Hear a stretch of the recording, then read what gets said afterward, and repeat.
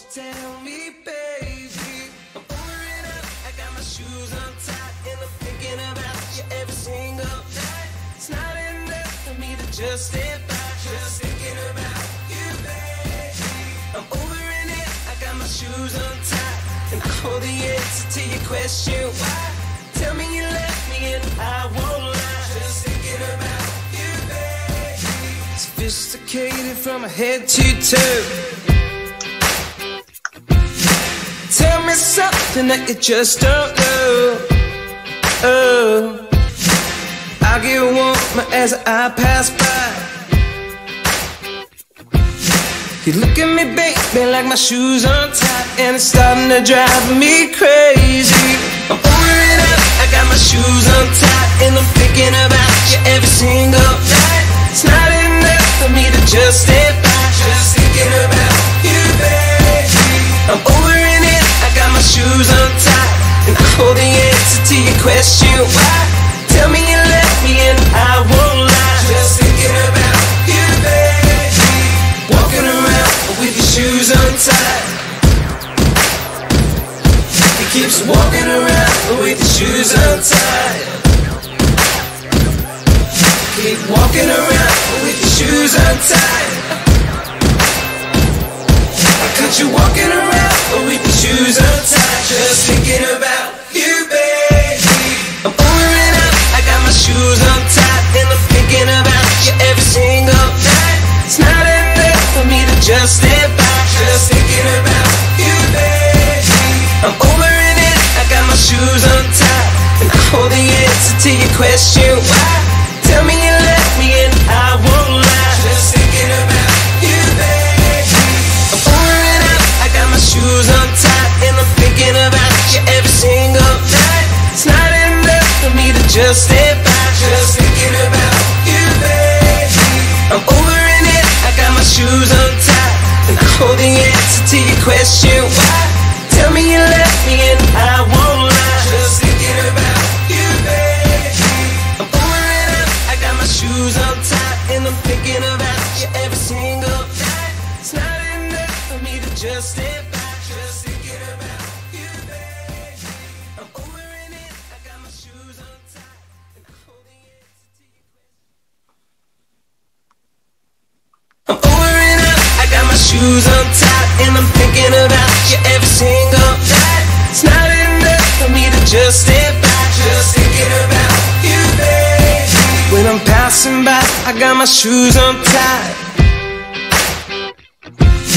and I lost track of the wondering why. When I think about it, makes me think I'm right. Wonder about it and I don't know why. Won't you tell me, baby? I'm over and out, I got my shoes untied, and I'm thinking about you every single night. It's not enough for me to just stand by, just thinking about you, baby. I'm over and out, I got my shoes untied, and I hold the answer to your question why. Tell me you left me and I won't lie, just thinking about you, baby. Sophisticated from head to toe.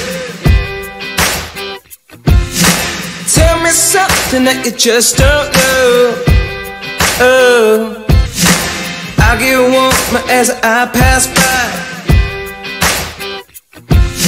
You look at me, baby, like my shoes untied, and it's starting to drive me crazy.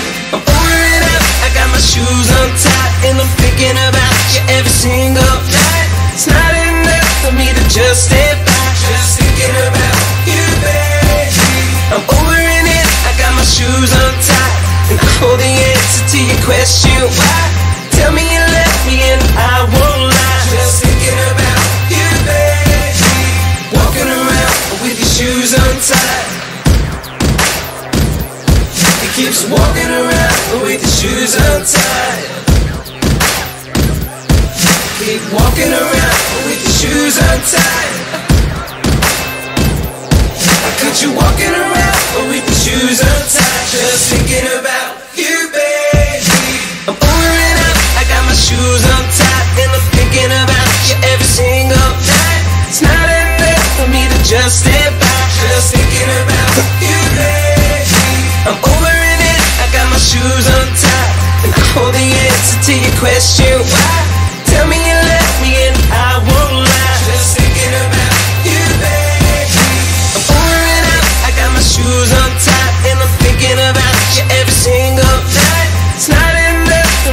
just step back, just thinking about you, baby. I'm over in it, I got my shoes untied, and I hold the answer to your question, why? Tell me you left me and I won't lie, just thinking about you, baby. I'm over it up, I got my shoes untied, and I'm thinking about you every single night. It's not enough for me to just step back, just thinking about you, baby. I'm over in it, I got my shoes untied, and I hold the answer to your question. I'm over it up, I got my shoes untied, and I'm thinking about you every single night. It's not enough for me to just step back, just thinking about you, baby. When I'm passing by, I got my shoes untied, and I lost track of the wondering why. When I think about it, makes me think I'm right. Wonder about it and I don't know why. Won't you tell me, baby? I'm over it up, I got my shoes untied, and I'm thinking about you every single night. It's not enough for me to just step back, just thinking about you, baby. I'm over in it, I got my shoes untied, and I hold the answer to your question, why? Tell me you left me and I won't lie, just thinking about you, baby. Sophisticated from head to toe.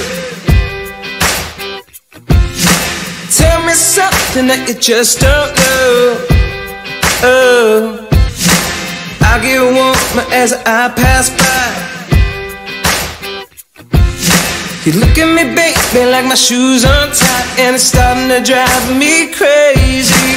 I'm over it up, I got my shoes untied, and I'm thinking about you every single night. It's not enough for me to just step back, just thinking about you, baby.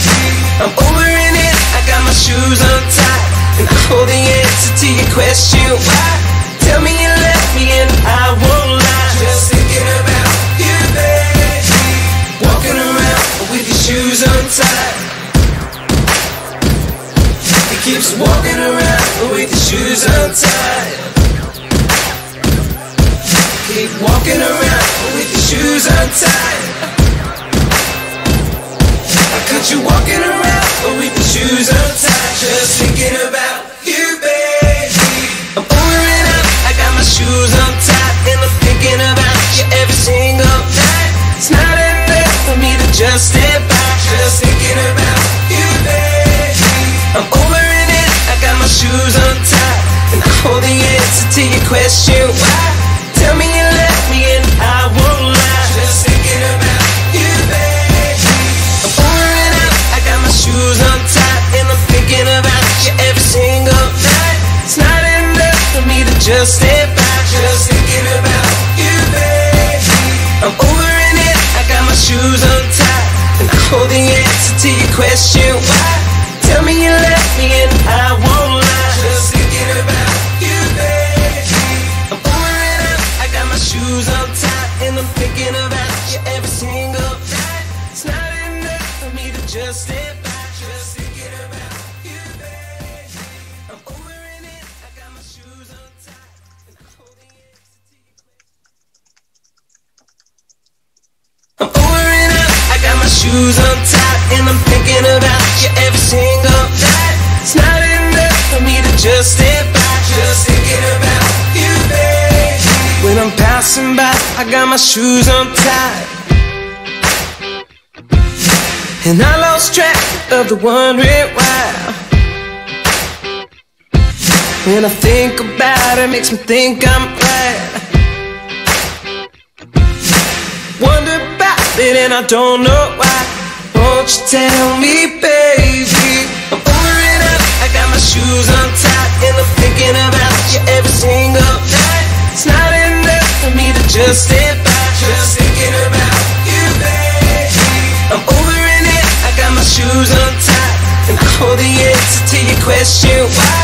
Tell me you left me and I won't lie, just thinking about you, baby. Sophisticated from head to toe. Tell me something that you just don't know. Oh, I I get warm as I pass by. You look at me, baby, like my shoes on tight, and it's starting to drive me crazy. Babe, are you home? I'm pouring it up, I got my shoes on tight, and I'm thinking about you every single night. It's not enough for me to just stay back, just thinking about you, baby. I'm pouring it, I got my shoes on tight, and I hold the answer to your question why. Tell me you left me and I won't lie, just thinking about you, baby. Walking around with your shoes untied. He keeps walking around with your shoes untied. Keep walking around with your shoes untied. I caught you walking around with your shoes untied, just thinking about you, baby. I'm pouring up, I got my shoes untied, and I'm thinking about you every single night. It's not enough for me to just stay back, just thinking about you, baby. I'm over in it, I got my shoes untied, and I hold the answer to your question why. Tell me you left me and I won't lie, just thinking about you, baby. I'm over it up, I got my shoes untied, and I'm thinking about you every single night. It's not enough for me to just stay back, just thinking about you, baby. I'm over in it, I got my shoes untied, and I hold the answer to your question why. Tell me you left me and I won't lie, just thinking about you, baby. I'm over it up, I got my shoes untied, and I'm thinking about you every single night. It's not enough for me to just stay back, just thinking about you, baby. I'm over in it, I got my shoes untied, and I hold the answer to your question. I'm over it up, I got my shoes untied, and I'm thinking about you every single night. It's not enough for me to just stay back, just thinking about you, baby. When I'm passing by, I got my shoes untied, and I lost track of the wondering why. When I think about it, makes me think I'm right. Wonder about it and I don't know why. Won't you tell me, baby? I'm pouring up, I got my shoes untied, and I'm thinking about you every single night. It's not enough for me to just stay back, just thinking about you, baby. I'm over in it, I got my shoes untied, and I hold the answer to your question why. Tell me you left me and I won't lie, just thinking about you, baby. Sophisticated from my head to toe. Tell me something that you just don't know. Oh, I get warm as I pass by. You look at me, baby, like my shoes untied, and it's starting to drive me crazy. I'm pouring it up, I got my shoes untied, and I'm thinking about you every single night. It's not enough for me to just stay back, just thinking about you, baby. I'm over in it, I got my shoes untied, and I hold the answer to your question why. Tell me you left me and I won't lie, just thinking about you, baby. Walking around with your shoes untied. He keeps walking around with your shoes untied. Keep walking around with your shoes untied. I caught you walking around with your shoes untied, just thinking about you, baby. I'm pouring up, I got my shoes untied, and I'm thinking about you every single night. It's not enough for me to just stay back, just thinking about you, baby. I'm over in it, I got my shoes untied, and I hold the answer to your question why. Tell me you left me and I won't lie, just thinking about you, baby. I'm pouring up, I got Welcome to the Bret Easton Ellis Podcast Book Club. We're live in Reykjavik, Iceland on a Tuesday night, Wednesday morning. It doesn't really matter where we are, does it? Thanks to social media, we're all connected. We're all in this together. And it's our collective responsibility to make the digital world that we want to see. The Bret Easton Ellis podcast was started in 2013 and has been the inside guide to all things Hollywood, film, culture, and literature for the past 8 years. But in my opinion, it's in the last year that the podcast has really taken off in terms of both content and style. Before the Walter Kern episode, published September 6, 2020, Bret released the first installment of an unnamed serialized memoir, recalling the time that shaped his writing and himself. It was a time when serial killers stalked the darkened alleys of California. It's also a time when Bret found himself navigating the privileged and decadent world of private high school in Los Angeles. A new student arrives in Bret's senior year, and we know this arrival will set in motion a sequence of events that have haunted Bret his entire life. This new audio memoir is called The Shards, and let me be bold, it is the perfect blend of Bret Easton Ellis, the author, host, and social commentator. Each installment has you waiting for the next, and you spend the 2 weeks between each podcast episode debating, what is this, what happened, is it real, did this really happen? Which brings us to the book club, in this live stream. As patrons of the podcast, we decided to read each of Bret's books one by one and discuss them with special guests and all of you. Forgot my platinum card. Bret's third novel, American Psycho, is his most famous and controversial novel. It follows the exploits, real or imagined, of a young, insecure stockbroker named Patrick Bateman. He's obsessed with dinner, suits, movies, music, porn, drugs, and murder equally. He's hungry to feel something, anything, and he wants to fit in. Before it was published, some concerned employees of the publisher, Simon & Schuster, leaked some of the more violent passages to the press, which led to Simon & Schuster canceling the publication. The novel eventually did get published on March 6, 1991, about 30 years ago today. But the controversy didn't stop there. Instead of seeing it as a clear indictment of materialism and greed, which it clearly was, some critics found the violence too unsettling and the treatment of women misogynistic. Little did the critics know that in 30 years, everyone would see his or her shopping, sex, and socializing flattened together on a little black screen. We're all Patrick Bateman now. We're even obsessed with Trump, for goodness sakes. Who could have called that? We have a wonderful live stream for you tonight. Just remember, if you want to join in the discussion, to comment on the YouTube live stream. Our guests tonight include the sociologist and comedian Mette Kousholt. We have the authors Bjorn Halldorsson and Hallgrimur Helgason.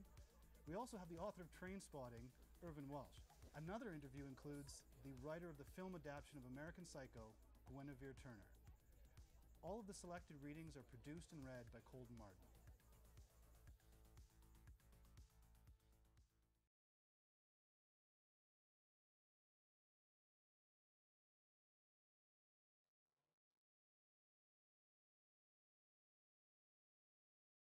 Abandon all hope, ye who enter here. And so begins Bret Easton Ellis' third novel, American Psycho, published 30 years ago on March 6th.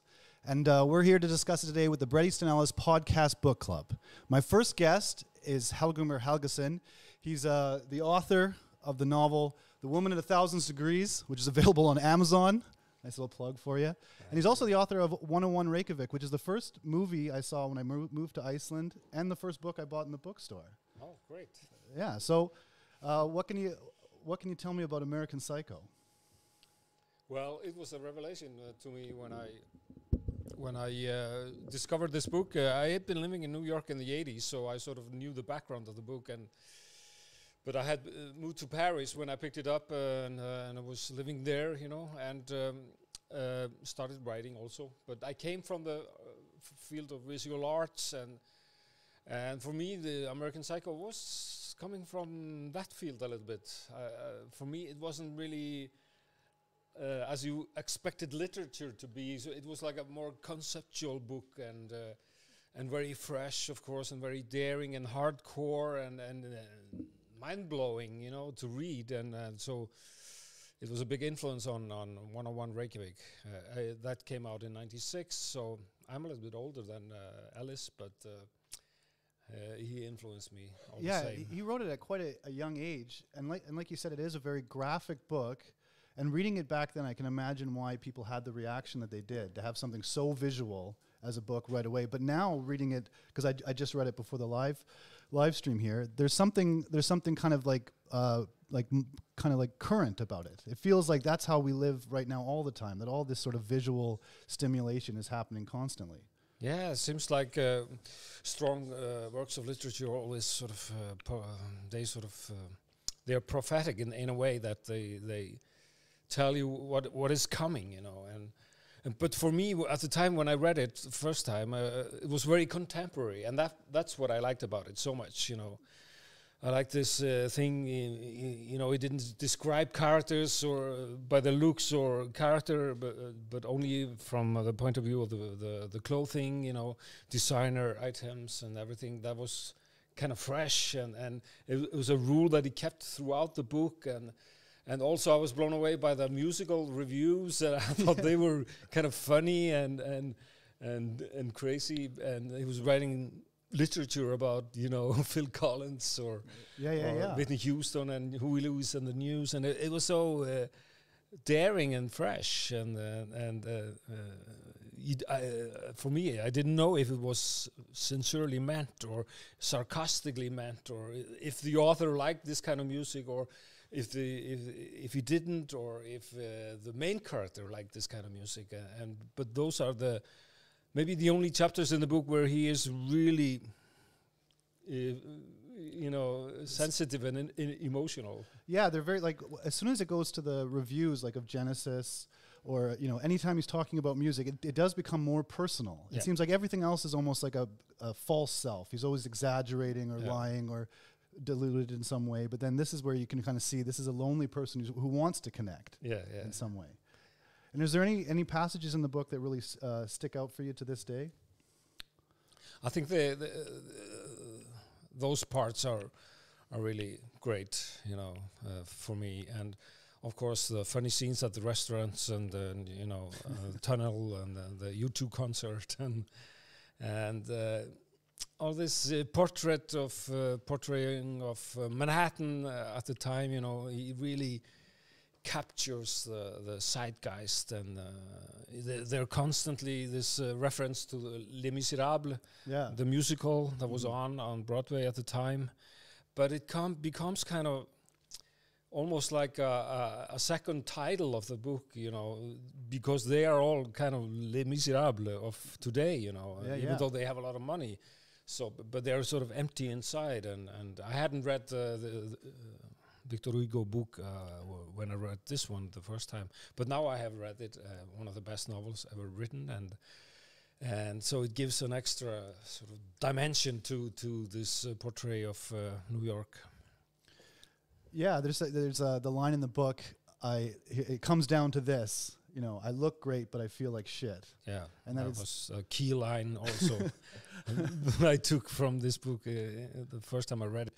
And I carried it on into my book, 101 Reykjavik, that came out a little bit later. And I think this book has had many offsprings, you know. And of course, I think Trainspotting must be one of the distant relatives of this book. And my book, 101 Reykjavik. And interestingly enough, all those three books inspired the movies by the same title, and they came sort of out at the same time around the year 2000. Yeah, that's right. The movie actually, Trainspotting, it's was released 25 years ago tonight. Oh, okay.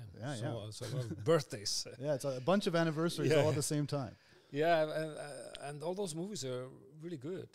Yeah. I was surprised how good this book came.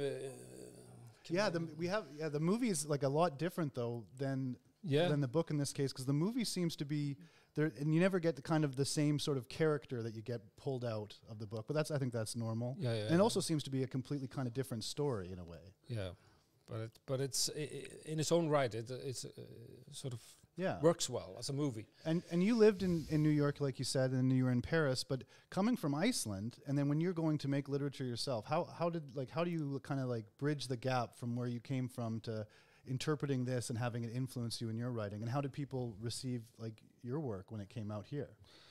You know, it was of course I had to. We have a different kind of culture. We don't have this tradition of serial killers in Iceland. So and it's the most peaceful country on earth. So the violence part was not really. I couldn't really translate that into Icelandic culture. But the pornographic part, of course, I could take with me, and I just wanted to. write about contemporary stuff like he did in this book, and describe life in Iceland as it was.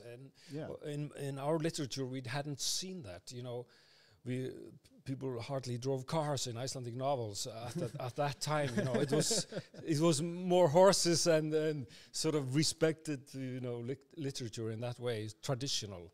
So I wanted it was like a pop culture novel, and it was met with bad reviews and sort of it was like a not really good reception. Only when the movie came out, the book sort of. Yeah, and how, I mean, like, I guess because, like you said, all of these books that we're talking about tonight, especially American Psycho, but then Trainspotting in your book, were transformed into movies. And how did they have the kind of the effect that I believe the movie had with this book as well? Is it always gives it a push. Like with Trainspotting and American Psycho, the movie seems to get people again interested back in the book. Yeah. And the movie on 101 Reykjavik was directed by Baltasar Kormákur, whose son actually directed the intro video. Oh, really? So come full circle. Yeah. The book was in a coma for 4 years, and then the movie came and sort of brought it to life, and then I had some translations after that. So the movie did a lot of good stuff for me and my book, like a big commercial for the book, you know, promoting.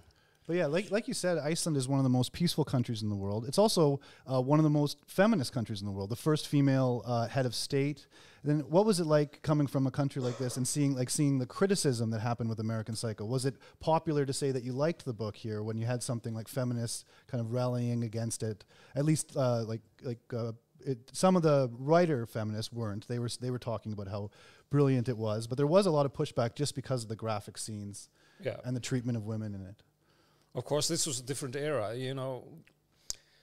I think we are both, me and Bret, Easton, Ellis, coming from this man-only world that we were brought up in, and we didn't read women authors, or at least I didn't, and we didn't really look at the other sex, what they were doing. We only looked at them as something sexy, or we didn't look at their art, so it was different kind of culture, and I think both books reflect that kind of culture. And I ran into troubles with the feminists when my book came out, because I took this stylistic device from American Psycho, that he always describes people by the designer that they're wearing, and in my book the main character is like a slacker, and he judges every woman that appears in the book and puts a price on her, how much he's willing to pay for a night with her or to have sex with her. And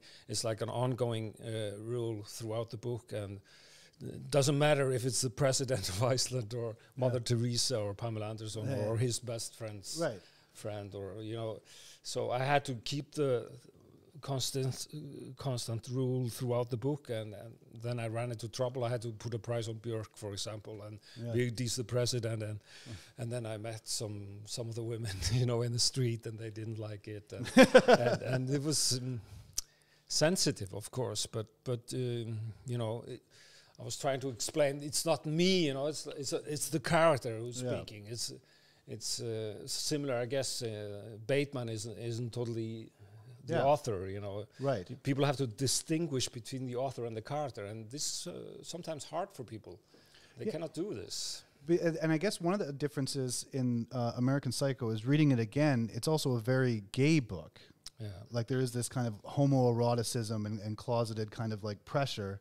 Like even the scene with Lewis Carruthers where he's coming in to strangle him, and then it becomes kind of this kind of heartbreaking scene where you realize that this is all a front in a way. And that's way more clear in the book, obviously, than the movie. For anyone who hasn't read the book, you should. This is the book club. But yeah, that's like, so this kind of 80s misogyny as well. There's like this metrosexual homoerotic undertone to why they're excluding women, or at least thinking of them as not important in this way. And it's also a description of this materialistic life, you know, the yuppie culture and masculinity and masculine hell, sort of. It's like the dark side of New York in a way. And I think this book is like, it's high on its own idea. So like every sentence of the book is intoxicated by the idea behind the book, and it's like a whole unit, you know, and every sentence of the book is also mirrored in this idea, reflected in the idea, and so it's like all good works of art, they are like that, you know. You're energized by the idea the whole time you're reading. You're like sort of electrified by it, by this idea that he's describing this yuppie hell through this stockbroker who is a serial killer, and that's a brilliant idea, I think. Yeah, and it really is a hell. With the line that it starts off with is referring to Dante's Inferno. Yep. And so I guess the question I have to ask, which is, do you think that he did any of the murders? Do you think this is a real serial killer in the book, or is it a little bit of both, or is it all in his head? Not all in his head. I think some of the murders are really real, that he really did them. I mean, he goes to the cleaners and he has all those problems, you know, with butt stains. But it always seems that like the little flecks or the things they're looking at, there's always enough of a excuse that's written in, obviously, to keep the ambiguity, that it could be that there's almost nothing. Well, some of them are, I think they're in his head, but when he goes insane in the end. But for me, I kind of liked it that they were real. Right. I like to believe that at least. Yeah. So, but. Yeah, like I said, the violence part at the time when I read it was not the main thing for me, you know. Right. But you know, I thought it was necessary for this idea to work. Yeah, and there's something, and one thing, like you said, this electrifying feeling. I remember, I guess, because I read it 10 years ago, I remember all of the labeling and things like that, and I thought of it as like kind of like on and on and on, even to the point where he jokes at the end. What are they wearing? You ask. Like there's like a joke right at the end where you're like, oh my goodness, like he knows how much this is happening. But now I found it gave me a space to imagine more than, like, it was more poetic than I remembered. Like as I was reading it, even if I didn't know the designer, because I'm so used to like scrolling through Instagram images and things like that, now this is kind of like a poetry of materialism that I can relate to a lot more 10 years later. And how did, when you're building through it, that kind of electric feeling you're saying is still there. Yeah. And he's always into the latest technology. He's always trying to get the latest gadgets, and he's all eager to get the internet, but it's not there yet. Yeah. And for example, the Walkman is the smartphone of the day, and right. And it's a totally different world, but still there are some similarities. Yeah, there's like this thing about him wearing the headphones. Even in the movie, it's like it seems so rude and kind of like self-absorbed. But now that is how everyone is. Yeah. Like it's hard to talk to anyone at the dinner table. Even. I remember I was so self-conscious when I came home from New York in the 80s with the Walkman. I couldn't walk outside in the streets with it. It was like showing off or something. There was no other people in Reykjavik with the Walkman, so my Walkman became like a sit man only at home. Stole this from Mette. Well, thank you very much for joining us here on the live stream. Yeah. What we're going to do now is we're going to go into a reading from the book that has been, a video has been made by Colden Martin. He does all the reading and produces the reading videos. And after that, we have an interview with the author of Trainspotting, IRVINE WELSH.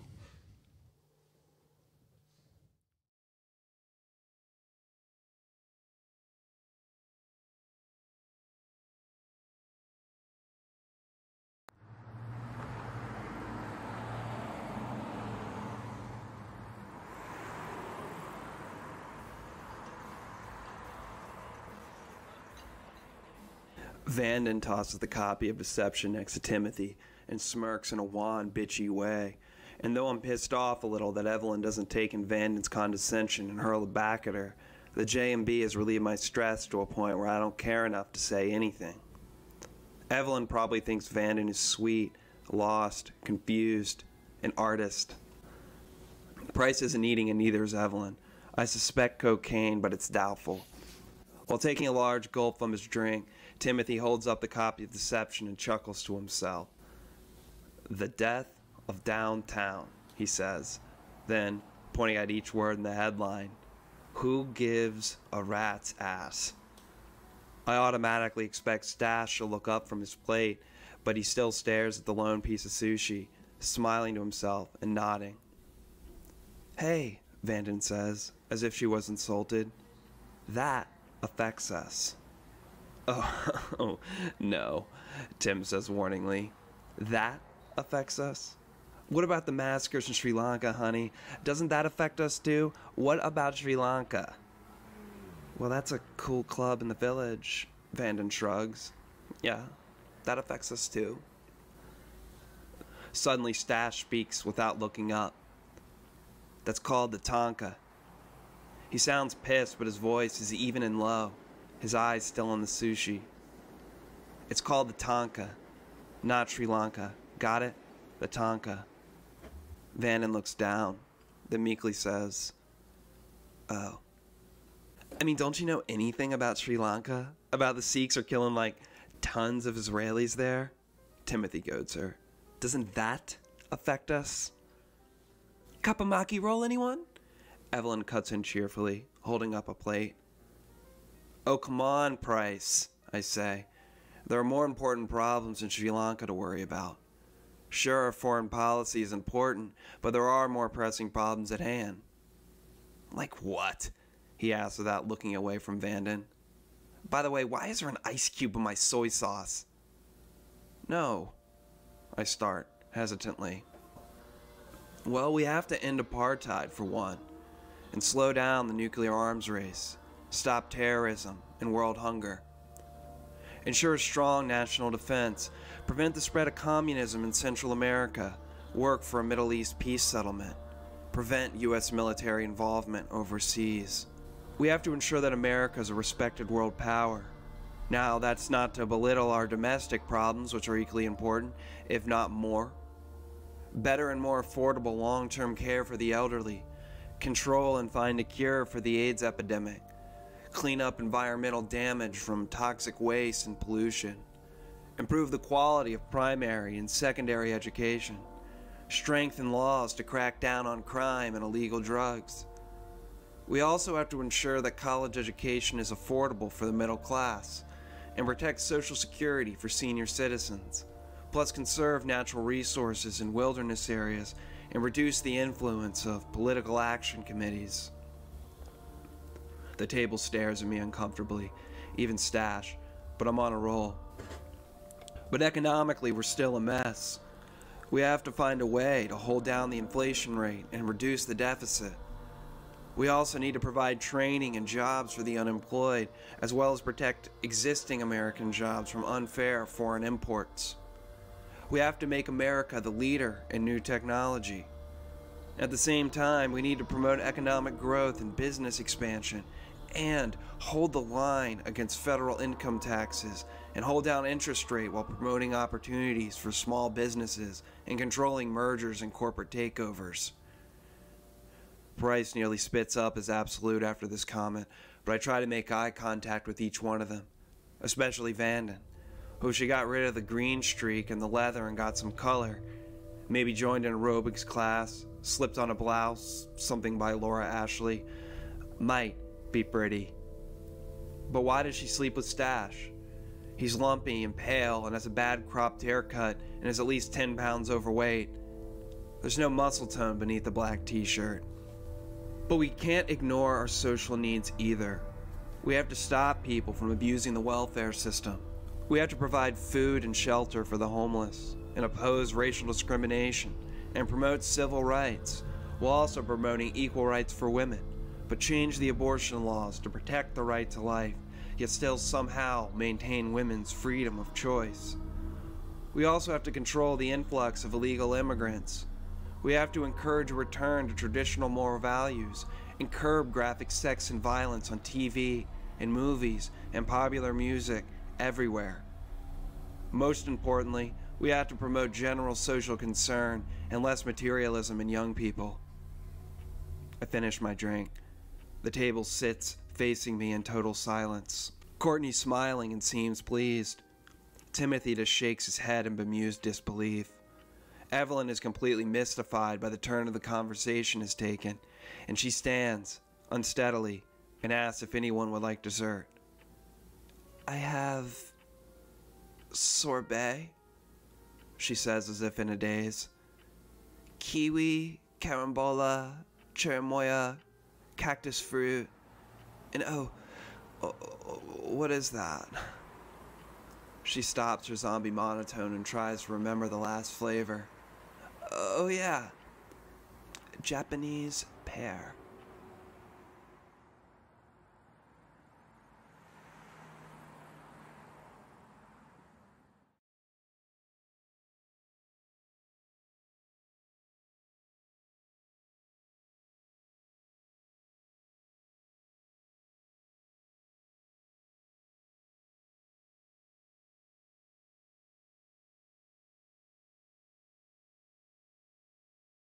How are you? Yeah, very good. I'm in Iceland, so we're away from the riffraff. Right, yeah. So what's happening there? Is it you locked down or are you free to roam? We don't have any active cases in the whole country, but they've had to close the borders. Right. Yeah. So yeah, kind of like a bit like New Zealand, but well, they've blown up a little bit, but so you're pretty kind of everything. You can just go about your business, and yeah. Yeah, basically. We still have like restrictions on things and masks and stuff to be careful, but mostly it's pretty normal. Brilliant. Right. So I guess the first question is the kind of the main one. What do you think the importance of American Psycho was, or the effect it had when it was published? I think it was it kind of got people thinking about fiction again and what fiction should do, and what fiction should and can be. That I know it sounds it's a different world now. So it was much. Fiction was just generally much more transgressive at that point in time, and but we didn't really perceive it as being so. You're always kicking against things. So back in that that moment, our kind of perception of things would be, as writers, it would be that there would be very little transgressive fiction around, whereas it was quite a lot. But it was fringy stuff. I mean, if you went into a bookstore, you would have all the big titles, but you'd also have stuff by local authors on this desk, and you would have kind of quite edgy, interesting stuff. And but the interesting thing about American Psycho was that it became such a huge mainstream novel, and it entered right into the discussion, right into the whole discussion of what fiction should be and what the nature of what the nature of art was, how it should it offend, and it's very and how should it offend, and who should it offend, and should it punch up, should it punch down, should it punch sideways, all these kind of notions that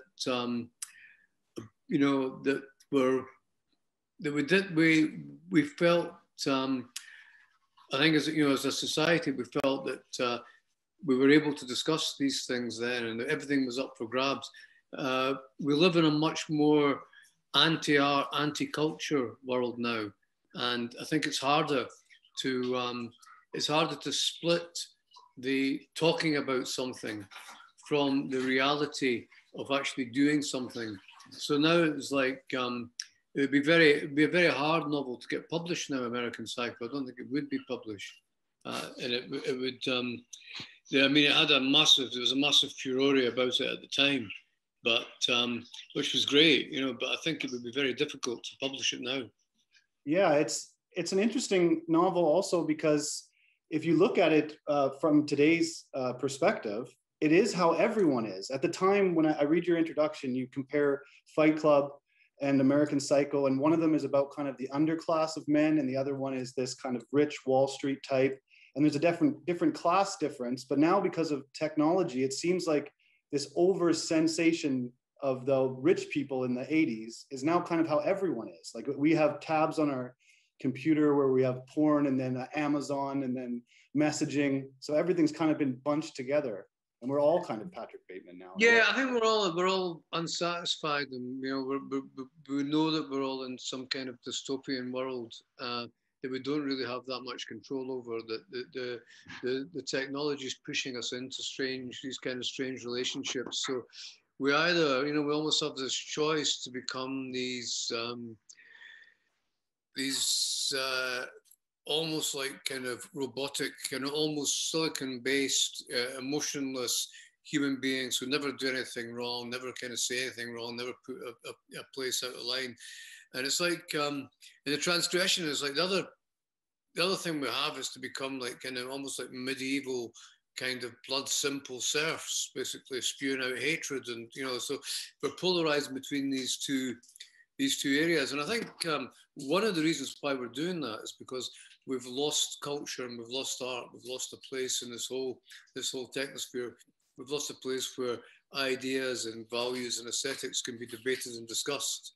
Now it's you're either on kind of one side or the other side. We're forced into false and anti kind of humanist dichotomies by the power of the technology, the power of information technology. Yeah, and something I noticed in your recent broadcast, Offended, is that you think that a lot of this might be a class issue. This is something in North America where I'm from Canada.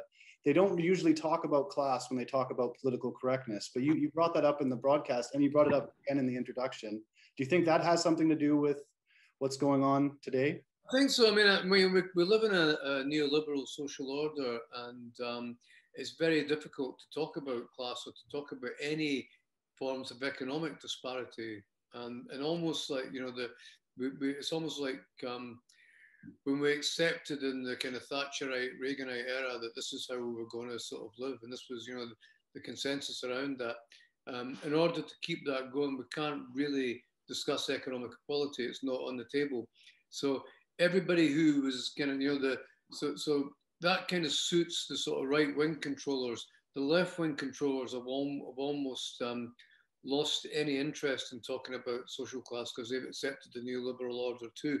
So they're talking about things like identity politics, or, and these things become far more kind of prevalent. So it's almost like there's a tacit agreement between controllers. It's almost like you give us the economic hegemony and you can do as much social engineering with language as you like, basically, So that's been the kind of consensus, a sort of a kind of something that pretends to be progressively economically liberal, but which is very elitist and is all about the concentration of economics. And it's actually very Marxist in its kind of practical sort of influences on the society. And the other one, which is professes to be about equality and democracy and about letting more people into the mix, becomes very controlling and hegemonic because you have to have these arbiters of taste. You have to have these influencers on social media. The example I bore everybody with is, if 1980, if you got two gangs of street kids from opposite sides of town, one of them buys a pair of red trainers, and he comes back and he shows his pals these red trainers, and the local hardnut kind of who dominates the gang said, "These are cool, I want to get them." So he gets a pair, and everybody wants a pair then. So this one gang are kitted out in red trainers. The other guy goes back when he wears his red trainers, and the leader of the gang, the local hardnut in the pack, goes, "These are fucking horrible. These are fucking proofs, faggots, fucking shit. Get them off." So he doesn't wear them again. So these two groups of guys, that think red trainers are hot shit, and other ones that think they're absolutely lame and disgusting, they meet uptown and they get involved in some kind of physical conflict. They have these wars that are ongoing. They don't know why, but these wars have actually started. And then they might meet, a couple of them might meet in a pub later on, and they've maybe been working together, become friends and all this stuff. And the testosterone's worn down, they've got into family life and all that. And I remember we used to argue like fuck about trainers. We used to sort of kind of attack each other in the streets with bread knives and sort of spanners and stuff like that. But at least what you had then is you had a culture where things were contested out in the environment, out in the streets, and everybody was invested in that. Everybody had some kind of a voice in that, and it wasn't a monolithic culture. But now it's like some kind of daft bird with a fat arse like Kim Kardashian will say that red trainers are brilliant or red trainers are shit. And a couple of influencers will say, oh, Kim says that red trainers are brilliant. Red trainers are great and all that. So kids in their bedroom who get all this shit, they can't contest this with each other. They have to, you know, because everybody wants to fit in. And they have to try to, they're not trying to fit in with their small peer group in the school and the local neighborhood. They're trying to fit in with the whole world. So this consensus has been forced on them, and it's taken away their personality, their ability to argue and to discuss and to debate and to actually have an aesthetic, to look at the aesthetic of these trainers and think about how this actually affects them. You know, so that would, you know, that's an example of how the culture's changed and how it's kind of constraining. And when you don't have that kind of power, the only power you can get is to become a kind of strong-armed cultural policeman. You know, I'm going to be the main. You know, I'm going to enforce this. I can't change it. So what I can do, I can enforce it. I can look at this person who might not be 100% right, and I can bully them or harass them or marginalize them. So we have this kind of, we have fewer people taking risks, and we have a monolithic culture emerging, which is media-based rather than street-based, rather than based around art. Yeah, and that's something that I think young writers would feel as well today, is that as soon as you try and put yourself out there, you do feel a global kind of pressure to present yourself in a certain way, which is kind of the antithesis to art. Well, I think the thing is, it's like, to write now, I mean, it's easier to get published, but it's not easy to have any kind of, it's more difficult to have any kind of platform now. It's like, I mean, my own publisher will pick up some young writers and they'll think these are the new voices. And then if they don't turn in profit by a couple of books, are gone. You know, they're just never heard of again. Yeah. Whereas when I came through, there was a sense that the publisher would look after your career.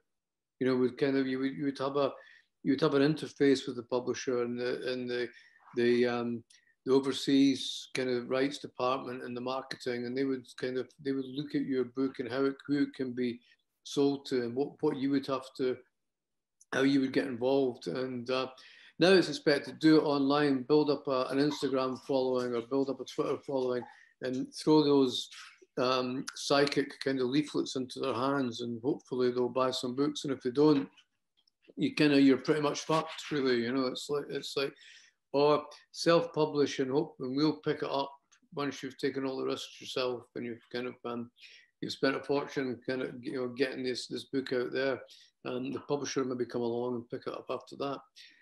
So it's a different environment that people operate in, and they're also writing into genre holes. You know, it's like, whereas, you know, the likes of myself and Bret and Chuck Palahniuk and all, when we started out, you know, it was almost this thing, just write the book you want to write, and we might like it, we might not. But now if somebody does that, they'll say, well, is it crime? Is it romance? Is it horror? Is it, you know, is it so you're forced to write into this this retail-led kind of genre hole, you know, the literally holes on the supermarket or the bookstore shelf that you write into.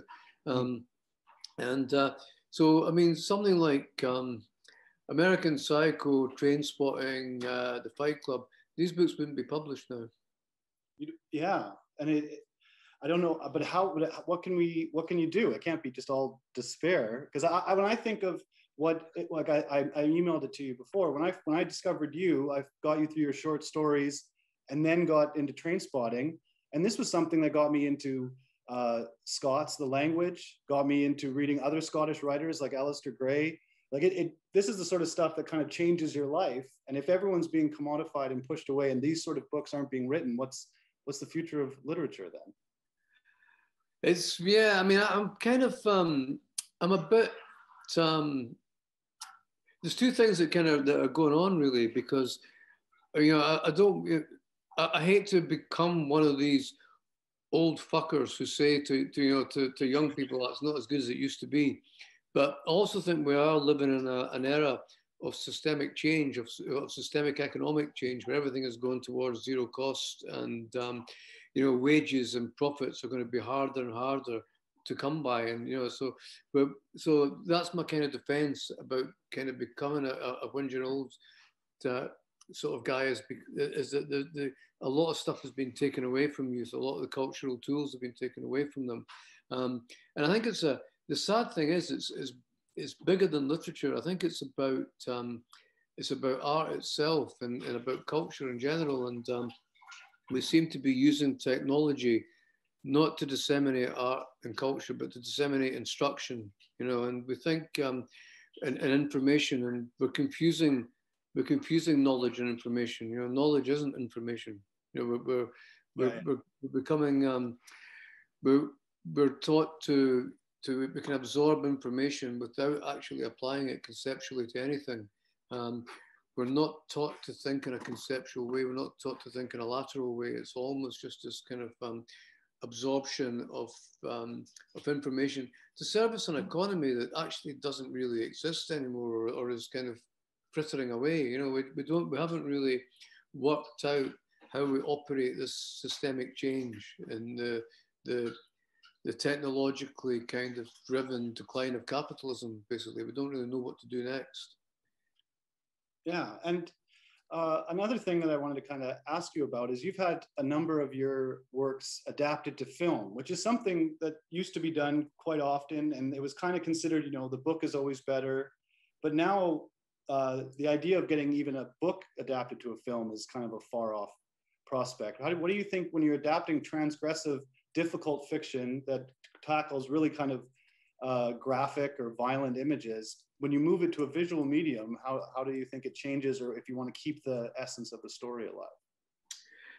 Yeah, I mean, I think it's like you have to accept that you are moving into a different medium, and with film and TV. See, if I write a book, I just write the book. I don't think about anybody. I'm my own audience. It's a purely selfish act, basically, and I don't even think about who's going to read it. But if you try and do that with film, straight away, you know, they'll ask you, you know, the people that control the money are going to ask you, like, who is this for? What's our target audience? Who, you know, because they want to feel secure that there's somebody out there that's going to kind of plug into this.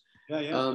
So it loses something. It loses. I think, you know, it's a shame that the book isn't as that novels are in the decline in some ways, and you know they talk about, you know, the long form TV show being the new novel, and in some ways I think that is brilliant. But there's also an interactive thing with the book. I mean, whenever you read a book, you're writing your own movie in your head, you know, and your movie is going to be better than anybody else's one. So usually it's like the best that the movie can do is to be a sort of is to keep the spirit of the book, and to flag up some of the things that you as a reader has kind of got excited by, you know. But it's never going to be as good. So that's why, you know, the book is always, or generally always, better than the movie. Yeah, and what about yourself? Are you writing every day still? Are you still planning on continuing all the characters? Yeah, I mean, it's like that thing now that you become, you get to that point where you can't really do anything else. You know, it becomes kind of part of your life. I don't know what I'd do if I couldn't write. It's a bizarre thing to even think about. It's just become such a way of expressing myself as well as my occupation that you know, I still mess around with music, but I think that the great thing about writing is that, you know, and the great thing about the novel is you can just take off and do it on your own. You know, you don't need, you know, to make a movie, you need other people. To make music, you generally need other people as well, you know, but to do a book, you just have to sit there and by yourself. And it's a fantastic liberation and engagement with yourself. But I think also for your own kind of sanity, you need to do other things too. Yeah. You don't want to be just sitting in a room with people that don't exist all your life. You know? Oh, well, thank you very much. This has been perfect. I hope you enjoyed the interview. Very much indeed, George. Excuse me. Thank you, buddy, and appreciate it. Yeah, thank you, and have a good day. You too, mate. Thanks. Yeah. Bye. Bye.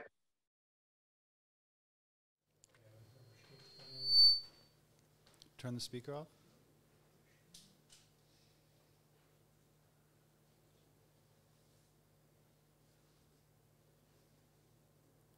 Hello?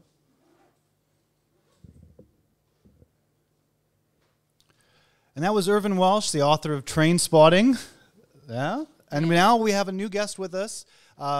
This guest has been with us in the other 2 live streams we've done, which were Bret's Less Than Zero and then The Rules of Attraction. And now you're back again with American Psycho. Yes. This is Mette Kousholt. Hello. The Danish sociologist and comedian.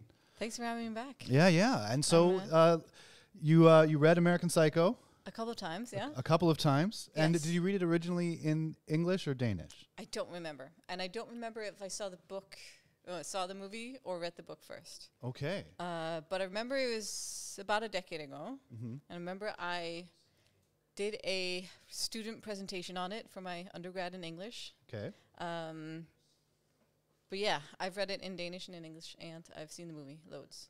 Loads of times. Yeah, I think so. Okay, and what's your impression of American Psycho? Well, I don't know if I like it. I'm fascinated by it.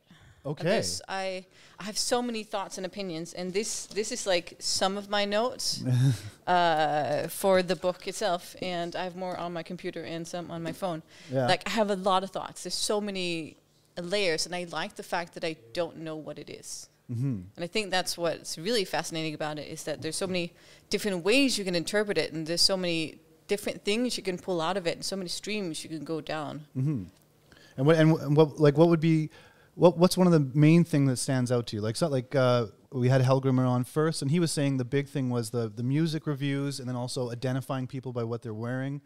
Is that what stood out to you when you read it as well, or was there something else that? Yeah.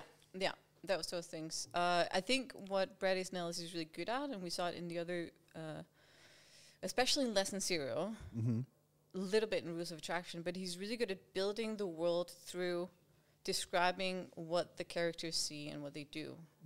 Right? So it's very clear what the people think about the people they're with.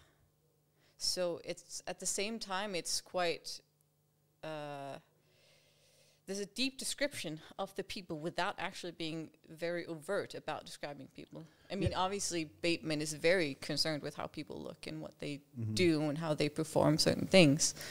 But it has this idea that it's a very superficial novel, and that the people in it are quite superficial. But I think the description of it, or the way that the world is constructed, is quite multi-layered. Yeah, it manages to, like, for some reason, just by these surface interactions or the way they respond or the things they focus on, at first it seems like, okay, this is, very, like you said, superficial, but then it kind of, like, it builds this deeper understanding of each character. You know what they're thinking about, what they're really interested in, what things they ignore. Yeah. Yeah. And you mentioned before with the music descriptions. Yeah. And I think there was a really interesting... contradiction from the Genesis chapter, and I don't remember if it was directly before or after, but where he meets his old school friend, a character that we don't really need to have. Like, to me, that chapter where he meets his old school friend, we don't really need it in the book, and I get why it's not in the movie. Yeah. But at the same time, it's very saying to the world. So we have this Genesis chapter where Bateman, he goes into, like, minute details, and he's, as you said, he's quite passionate about this. And then in the next chapter, he's listening, well, not even listening to some random guy he doesn't want to have lunch with. Basically, he's talking about a holiday, but the way he talks about this holiday is just like he just reads a description from a travel magazine. Right? So it's this contradiction between this man's experience of holiday, which seems very superficial or non-passionate, and then this very passionate description of pop songs. Yeah, yeah, and there is like I always found it kind of funny because you know the joke about a family comes home from vacation, invites their friends over, and shows the pictures of them in bathing suits, and it has that sort of like, oh, I don't care what you do when you're not around me. Yeah. But what he thinks about is what is most important to him, and it is kind of like the reason that it becomes interesting with the music reviews for me is because he's reaching out to you. He's almost like it becomes that's the interaction with you, the reader, even if it's not present. So there becomes this like, I'm trying to connect with you, the reader, even if he seems to not be connecting with the people around him. But that's why I think it worked really well in the movie, where because they really wanted to have those parts in the music reviews. And I think it works really well how they did it in the movie, because he has an audience. Yeah. And he needs an audience. And I really think that if Patrick Bateman were written today, or if he was alive today, a character or a real person, he would have been like a vlogger or a podcaster, one of those podcasters who films their podcast and broadcast. Yeah, he might be a podcaster, that's true. Because he needs an audience, and he needs to have his voice out there and his opinions out there, but he also needs to be there. So it would either be a vlog, sort of like a day in my life, here's my beauty routine, or a podcast that he would film as well. But the different, like I talked to Guinevere Turner later in the podcast, and that's something that like I actually after reading the book again, I just find it to be two completely different things.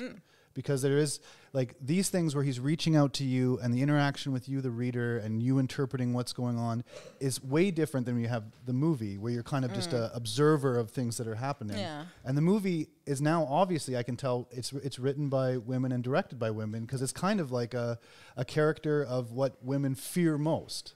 He's like powerful, he's really good looking, and he's just a psychopath. Yes. Whereas in the book, this is an insecure, unsure, kind of sad, and it's very kind of touching almost how much he wants to exaggerate to impress you. Yeah. But that's because the book is from his perspective. Right. Whereas in the movie, we get to actually see the women's reactions to his... Right. The way he portrays himself or his actions, right? And there's sort of the dynamic of the lived experience of these women who are like, what's going to happen now? Mm-hmm. But and it's because like in the movie, I think as well, but in the book, the people that he kills in the book, other than Paul Owen, who's Paul Ellen in the movie, other than him, none of these people are actual people that you are connected in his life, and he could get found out with. Like these are all kind of no-name people that he ends up murdering that you don't know if they really existed at all. You know, and so like, and then also there's a lot of evidence that Paul Owen he is in London. So like the book, like I thought, and I'm repeating myself from the interview with Guinevere, I thought that the movie was like more saying that like he did it, and that I believe Guinevere says that he definitely did it. But in the book, I thought it was just like more ambiguous. But now reading it again, I think it's pretty obvious that Patrick Bateman has not committed any murders. Really? I don't think he's committed any murders whatsoever. To me, he committed some of them, and then others are just fantasies and hallucinations. I think he's bordering on psychopath, psychotic. Yeah. So that's why I quite like that we don't have the full, in the title of the book or in the movie, Psycho. We don't know if it's psychopath or psychotic, which is another double or ambiguity that we don't know. But I definitely think some of them are real. I think the only violence that he committed was when he kicks Lewis Carruthers in the face when he's dragging him when he's like embarrassing him in the store. I think that's the only thing. I don't think he attacked any other person, because every other time that there's a chance for him to get confronted or to do something, it can be kind of explained away, and he doesn't ever do it in front of anyone. And like Lewis Carruthers, when he is going to strangle him or whatever, that doesn't come forward. And then at the end of the book, obviously, with the taxi driver, he gets mugged. He never seems to be like, in the moment, he never seems to be able to act. And so there is this, and the scene that really kind of pushed this for me, and I think it's one of the, to me, it's one of the like most emotional scenes, is when he goes on holiday. And when he goes on holiday in the Hamptons with Evelyn, and for that, for a little bit, he just has it, and he's able to play this character again, and you can see him, and he's just as he exaggerates about the murders, he's exaggerating about the ability to have this kind of romantic getaway. And then he's walking along the beach at night and collecting jellyfish and microwaving them and like eating sand. Yeah. Like it just becomes like he can't hold this up anymore. And I don't know.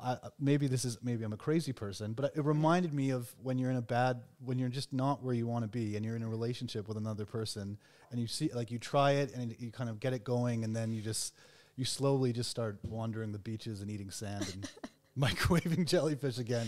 I found it like I think he's such a relatable character that it's weird to say, because I used to think of American Psycho when I was younger as similar to like Lolita, where I would be nervous reading it on the bus because people would be like, "Oh, okay." Yeah. But now after reading it again, I feel kind of like, yeah, this is a really impassioned kind of smart work about male insecurity. In this case, I think there's the gay undertone throughout the whole thing that's very obvious, but I think it's relatable to everyone, because the one big big difference is that men are kind of like crazy, dominating violence in their mind. Yeah. Almost everyone, from what they study, they say, like, I don't know, there's all these sort of things like psychotic and psycho, but men have these kind of reactions and insecurities and things. There's a thing called, I think it's called stupid man syndrome, and I think that's a scientific name for it. Yeah. This is sort of adrenaline-fueled, testosterone-fueled. Men are just stupid and take stupid risks. That's science, guys. Yeah. Okay. So you see a lot of yourself in... actually, because we're going to go into it. I see a lot of myself in Patrick. Wow. Hey, guys. But really, I think, because that is funny, because he is such a character that's memed, and we know American Psycho, and we have this kind of idea. Even people who haven't read the book have an idea of what they think it is. Yeah. But I don't think they're right in this way. I think this is like it's just to an extreme level, to such an extreme level that, he has every part of me in him, even if I don't have every part of him in me, which I'm saying this because I'm going into the... Yeah, okay. Guys. Yeah. If anyone's watching, I haven't murdered anyone yet. Yeah.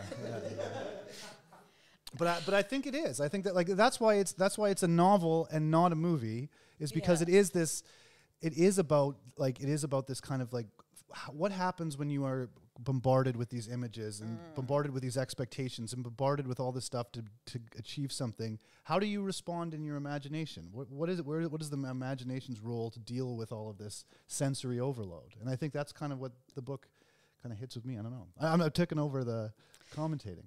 Yeah, I feel like... Because also, sorry, I'll interrupt one more time. And then such a man. I know, such a man. And that's what I want to go into. The thing is, women read literary fiction more than men do.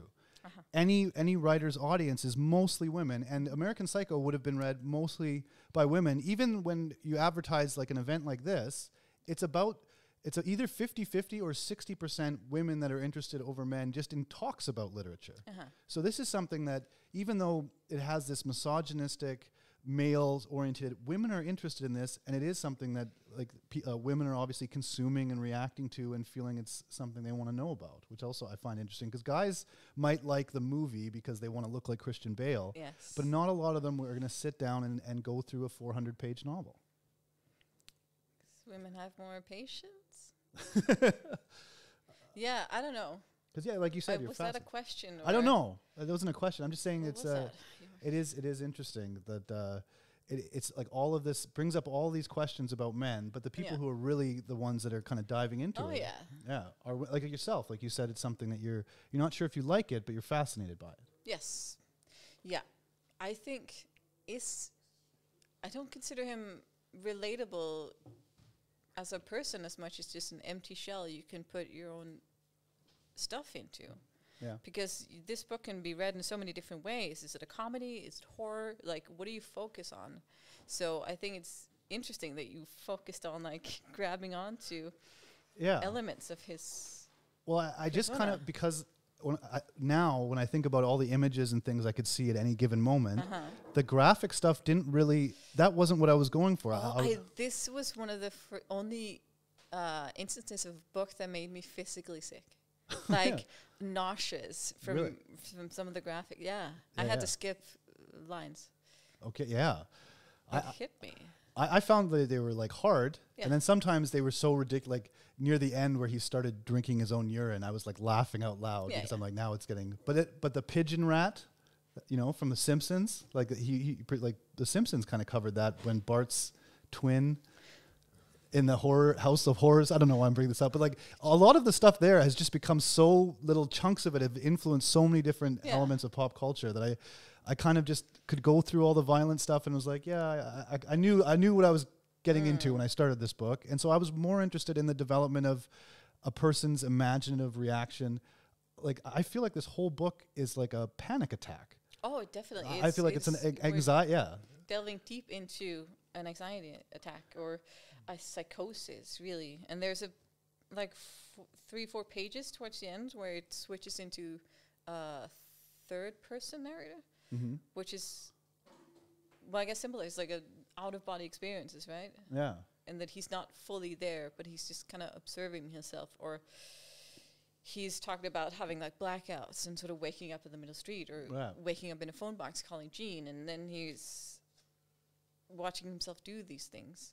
So yeah, I think it's definitely a psychosis. Yeah, that's. I don't think psychosis necessarily, but I guess it has to be if it's like these delusions. But there is this kind of like, it feels like I called it, I think when I was writing down notes, like panic attack poetry, like the stuff that you would just go through and just when you're having just completely an anxiety attack or panic attack, the stuff that you would just say or think or imagine because you can't handle it anymore. Yeah, all the lists. Towards the end, the lists get quite random as well. Yeah, and just like some of the delusions, like a bench chasing them or a talking vagina. Yes. Yeah, it has something to it. But, you know, on that note, I do have a great thing. So, as I said at the beginning, if you were watching the intro, this live stream was brought together by patrons of the Bret, Easton, Ellis podcast, which you can sponsor on Patreon and listen to, and I recommend it, definitely. But one of the patrons that follows the podcast, who is very active also in the Facebook group that we have, he's a certified psychotherapist, and he agreed to kind of talk about what he would, if he was analyzing Patrick Bateman as a patient, what his diagnosis would be. And so we have Jeremy L. Lanning right now. An interview I did with him, I did it, pre-recorded it before. I'm wearing a different shirt. There's no tricks in this one. Oh.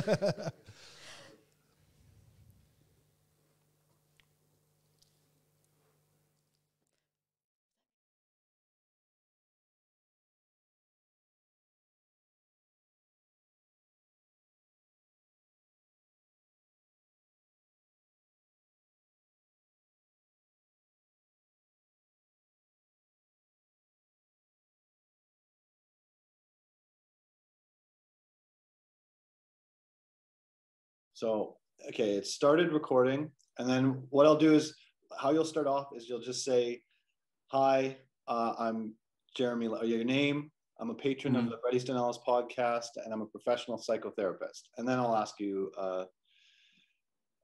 about Patrick Bateman. Okay, what's the best way to, so it's not awkward, what's the best way to draw this to an end?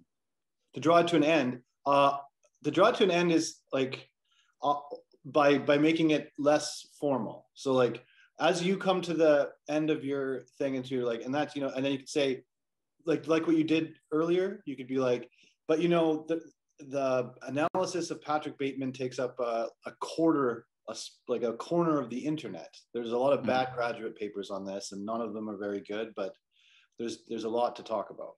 You know, like you can end with that sort of thing. So that's how you kind of get out of the conversation. Okay, perfect. Yeah, because that way it leaves it open-ended a little bit, so you don't have to say that you covered everything. And so then I guess when I said that place, I guess that's just a cue to you that I really have nothing left. Yeah, that's it. And then I'll just be like, so as a person who like a reader, and then I'm going to switch it over to your thoughts on being a psychotherapist and a reader, and Bret, Easton, Ellis type stuff. And then, like I have like, yeah, that's about it. That sounds perfect. Okay. Yeah, anytime. You can just, you'll start and then I'll ask you the question. So you just say, hi, your name. I'm a patron of the Bret Easton Ellis podcast. I'm also a professional psychotherapist. And then I'll ask you, so as a professional psychotherapist, what can you tell us about Patrick Bateman? Sure. Perfect. Okay. Well, hello, my name is Jeremy Lanning, and I'm a licensed professional counselor and psychotherapist, and I'm here in Fort Worth, Texas. I'm a patron of the Bret Easton Ellis podcast and a big fan. And also, I'm a card-carrying member of Generation X. And so this novel was a highlight of my coming of age, so to speak, in the early 90s, with Gen X being typically born in the 70s, grew up in the 80s, came of age in the 90s, that sort of thing. And so this book was a big deal to me. And so I'm happy to be a part of this, even if it's from a professional sort of non-professional assessment of the Patrick Bateman character. And so I'm real thankful to be able to be doing that. Oh, so can you tell us a little bit about how would you go about analyzing a character like Patrick Bateman? So that's what's super interesting, right? One of the things that's actually really difficult is making my any name kind is of Jeremy assessment Lanning, of a fictional and character. I'm a licensed and I'll sort of professional tell you why. And so I've worked professionally in a clinical setting, which is in a hospital setting, and I work as a counselor as well. I also do disaster mental health and on-scene trauma and a lot of stuff like that. And one thing I can tell you is that fiction doesn't come anywhere near reality. And so when you're working with a real person and you're looking for a diagnostic criteria, it's actually pretty easy because they're not making it up.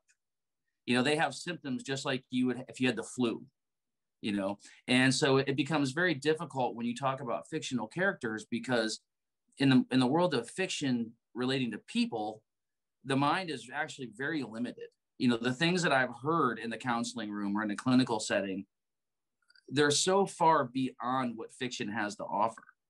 So when you're taking I mean, both in scope and intensity. So when you're taking a fictional character, you're actually, was my experience with this little part of the project.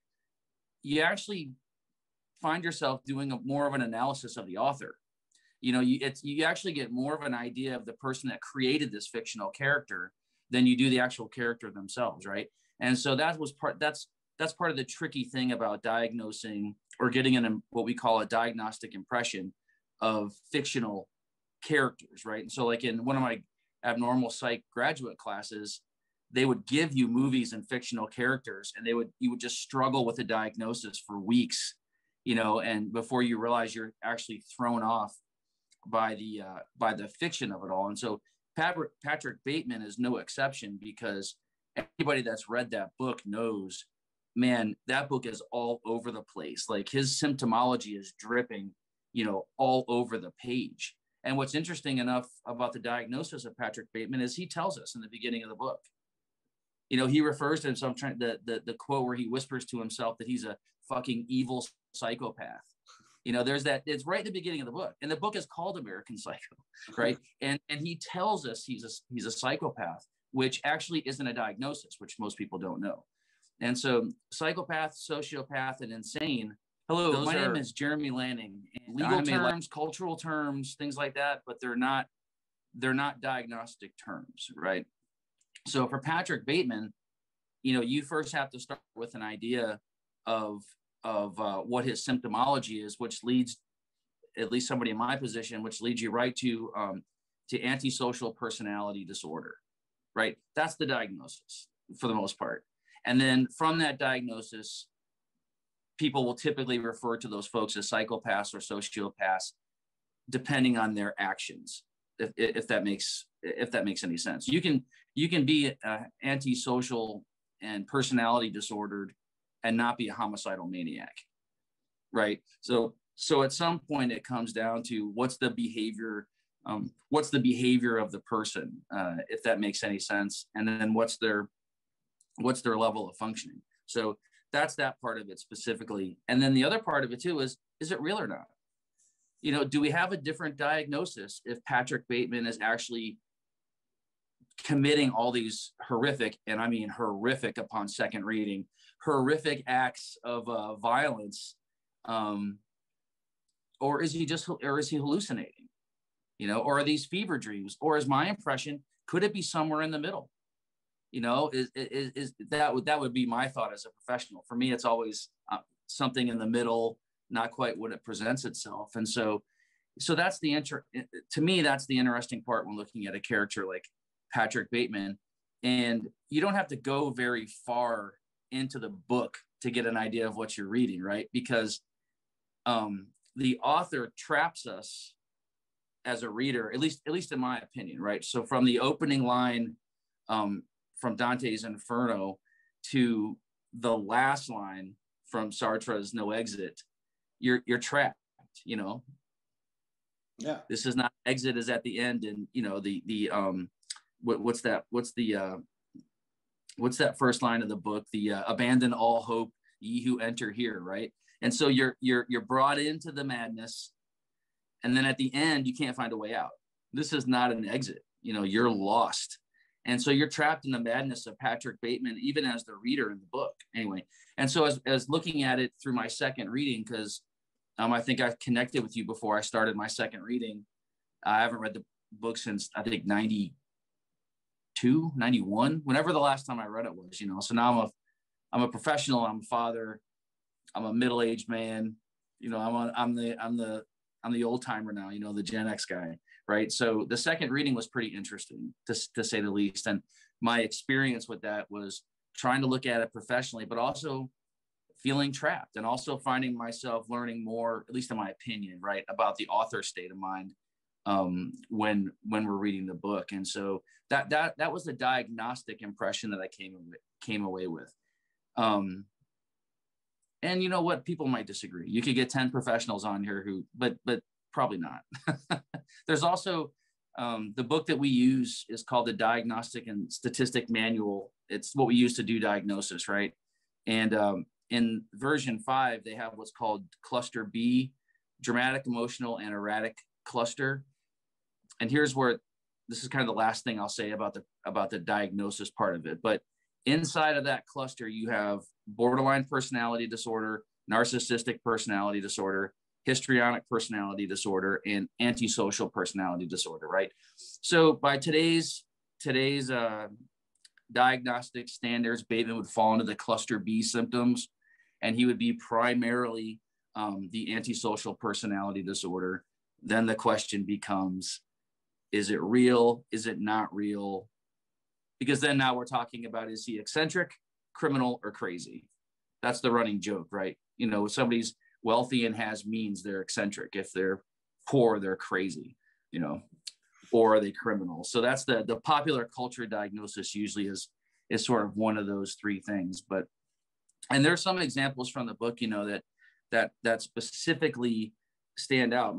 My favorite chapter of the book happens to be, or should I say, journal entry, right? Because these chapter titles read like journal entries almost, which is, my favorite one is the Chase Manhattan. I just think that's so clever. But anyway, Tunnel is probably my favorite chapter of the book as a psychotherapist, because, and I think this might be valuable to those watching, right? Tunnel is an interesting chapter because it was when my complete view towards the book changed from the time I read it the first time, which is, Bateman and I think it's Price, they're trying to score cocaine. They're desperately trying to get high. They can't get the night off, and they're in the bathroom skeptical of the cocaine they bought. There's a lot of NutraSweet jokes and things like that. My point is that the image that I got from that chapter of these guys running around town, living in the moment, absolutely no regard for the past or the future, just trying to get high, reminded me of being a young adolescent running around town with my friends trying to score candy, and desperately trying to go from one moment to the next. And that's when I really got the feel of, okay, so Bateman, we've got no past. He's almost incapable of even thinking about the future. And what past we have is very little. We learn later in the book that his mom, I think, may or may not be senile and institutionalized. A very quick thing. So you get this idea, at least in my opinion, that Bateman is suspended along with the rest of his cohorts in this adolescent sort of fever dream that I think really kicks off in that chapter, Tunnel, which to me is is kind of my favorite chapter, because that's where we get what's called the personal fable. So, and this is important to Bateman's character. The personal fable is also called the adolescent fable, which is, if I'm an adolescent, I tend to think that the world is as preoccupied with me as I am with myself, right? Now, in adolescence, that's normal for their survival because their world is so harsh, right? But when adults carry over adolescent behavior, then you get real problems. You get personality disorders, you get those kinds of things. And so anyway, so Bateman exemplifies that, where he thinks the world is as obsessed with him as he is with himself. And that creates this fable. And to me, in those beginning chapters, even with the first chapter being called April Fools, I mean, the author may be telling you, you know, that you're in for a ride. Anyway, so yeah, in those first handful of chapters, until you get the first sort of mention or thought of violence, which I think is Bateman with the bartender. I can't remember which chapter that is, but anyway, up until that point, it's such a wild ride, those first few chapters. And so, so anyway, so in general, you know, that's my diagnostic take on it, you know, and I thought it was such an interesting part of the read, because in the beginning of the book, it's almost like reading the Old Testament or these big pictures of big religious literature. You get all these names thrown at you and all these characters thrown at you, and it's overwhelming, and you start getting confused. But then you get through those first few chapters and you're like, wait, everybody's the same. I don't actually really need to keep up with anybody. It's like the image I get of the characters in American Psycho is like my son has this little bin full of Lego people, and it's all these mixed mashes of Lego people, and there's just all these different people and different parts of the people. And I sort of got that feeling getting really sucked into the book. And so, you know, that's anyway, so that's my sort of diagnostic impression, I guess, from a professional standpoint, looking at a piece of pop culture, for what that's worth.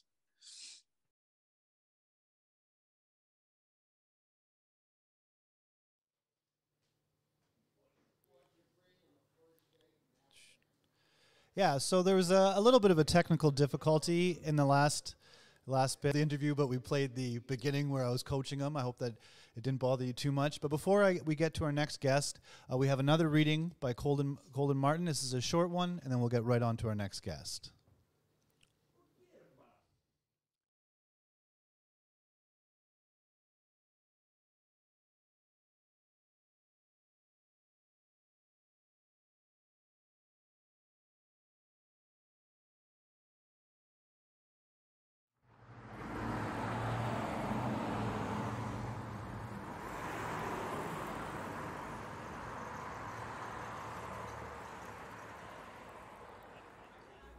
Listen, I say, pushing my chair in. I just want everyone to know that I'm pro-family and anti-drug. Excuse me. As I walk away, Van Patten grabs a passing waiter and says, his voice fading, "Is this tap water? I don't drink tap water. Bring me an Evian or something, okay?" Would Courtney like me less if Lewis was dead? This is the question I have to face, with no clear answer burning back across my mind as I make my way slowly through the dining room, waving to someone who looks like Vincent Morrison, someone else who I'm fairly sure is someone who looks like Tom Newman. Would Courtney spend more time with me, the time she now spends with Lewis, if he was out of the picture, no longer an alternative, if he was perhaps dead? If Lewis were killed, would Courtney be upset? Could I genuinely be of comfort without laughing in her face, my own spite doubling back on me, giving everything away? Is the fact that she dates me behind his back what excites her? My body, or the size of my dick? Why, for that matter, do I want to please Courtney? If she likes me only for my muscles, the heft of my cock, then she's a shallow bitch. But a physically superior, a near perfect looking shallow bitch, and that can override anything, except for maybe bad breath or yellow teeth, either of which is a real deal breaker. Would I ruin things by strangling Lewis? If I married Evelyn, would she make her buy her LaCroix gowns until we finalized our divorce? Have the South African colonial forces and the Soviet-backed black guerrillas found peace yet in Namibia? Or would the world be a safer, kinder place if Lewis was hacked to bits? My world might. So, why not? There really is no other hand. It's really even too late to be asking these questions since I'm now in the men's room, staring at myself in the mirror, tan and haircut perfect, checking out my teeth, which are completely straight and white and gleaming. Winking at my reflection, I breathe in, sliding on a pair of leather Armani gloves, and then make my way toward the stall Lewis occupies. The men's room is deserted. All of the stalls are empty except for the one at the end, the door not locked, left slightly ajar. The sound of Lewis whistling something from Les Miserables getting almost oppressively louder as I approach.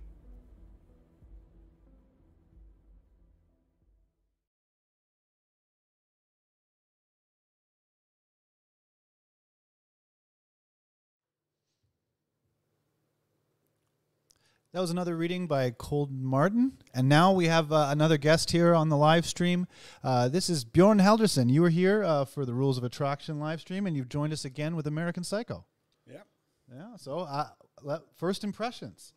Well, this was my first time reading the book. I saw the movie back in the day, and I rewatched it now. But this was the first time when I sat down and actually read the whole thing. And it was interesting just having been exposed to it through the movie. You guys touched on this before. But I felt it odd how the movie it missed out just how pathetic he is in many ways. And just, whenever he's around these, other men, there's always this establishing of the pecking order. He's constantly worrying about where he lines up with everyone else. And I could see how in the movie they tried to address some of those points, but a lot of it felt more like just oblivious machoism than that sort of deep insecurity that hides behind it in many ways. Yeah, it feels like when you don't have these kind of these entries, these other things there, like from the text, basically. If you don't read it for 400 pages, it is just, you could read little sections, just like the reason it got canceled or got Simon & Schuster stopped it is because they took little sections out of context and people were like, oh, this is horrible. How adorable is that though? Can you imagine, do you think there's going to be books banned anymore? That, how great is that books were important enough to get banned? I feel like we've kind of lost that a little bit now. I have a hard time imagining sort of a banned book. Yeah. Currently, that's sort of gone with the past. Hopefully they'll start banning books again. It might make things a little bit more interesting. Yeah. Finally, but like you said, if you could ban a book out of just reading these little violent passages, which the movie becomes kind of stuck together in this way, but it makes it so that they are two different things. I think it's a completely different. Totally, and definitely the experience of the book is passing through this entire thing in this way. And I find this was another thing that I took from it that I found very fascinating is his sheer use of repetition and lists. That there's these lists throughout where he lists what everybody's wearing, but there's always a sense of repetition always. There's certain phrases that pop up in almost every single chapter. Yeah. When he references, what was on the Patty Winters show this morning, which constantly changes, but it's sort of fronted. It's the same sentence structure over and over again. Right. And then the constant rephrasing of that he has to go return videotapes. Right. So it's sort of, and that becomes, it kind of adds to this almost monotonous, jadedness of everything, and even transports over into the violence where towards the end, you're skipping because it's, graphic and horrific, but towards the end, you're kind of skipping or sort of glancing through the text because you're just so jaded by it that it's hardly going in anymore, even as graphic and as horrific as it is. Yeah, there's I don't know. I didn't skim this time, but I remember the first time I skimmed. But this time I was kind of because I'm focused on doing it in this way. But I found that if when you engage in it, it's not a slog or anything like that. I've heard people say it's a tough book to get through. I didn't find this was I found it was kind of section by section, it got more and more exciting a bit, to where the jokes like I mentioned before, any joke at the end where it's just now he's drinking pee, or now he's asking like, hey, would you like another description? Like I said, this is a 300-page joke. Like, this is something where it's like, hey, have you been paying attention? Well, here's the payoff. And the Groucho Marx joke.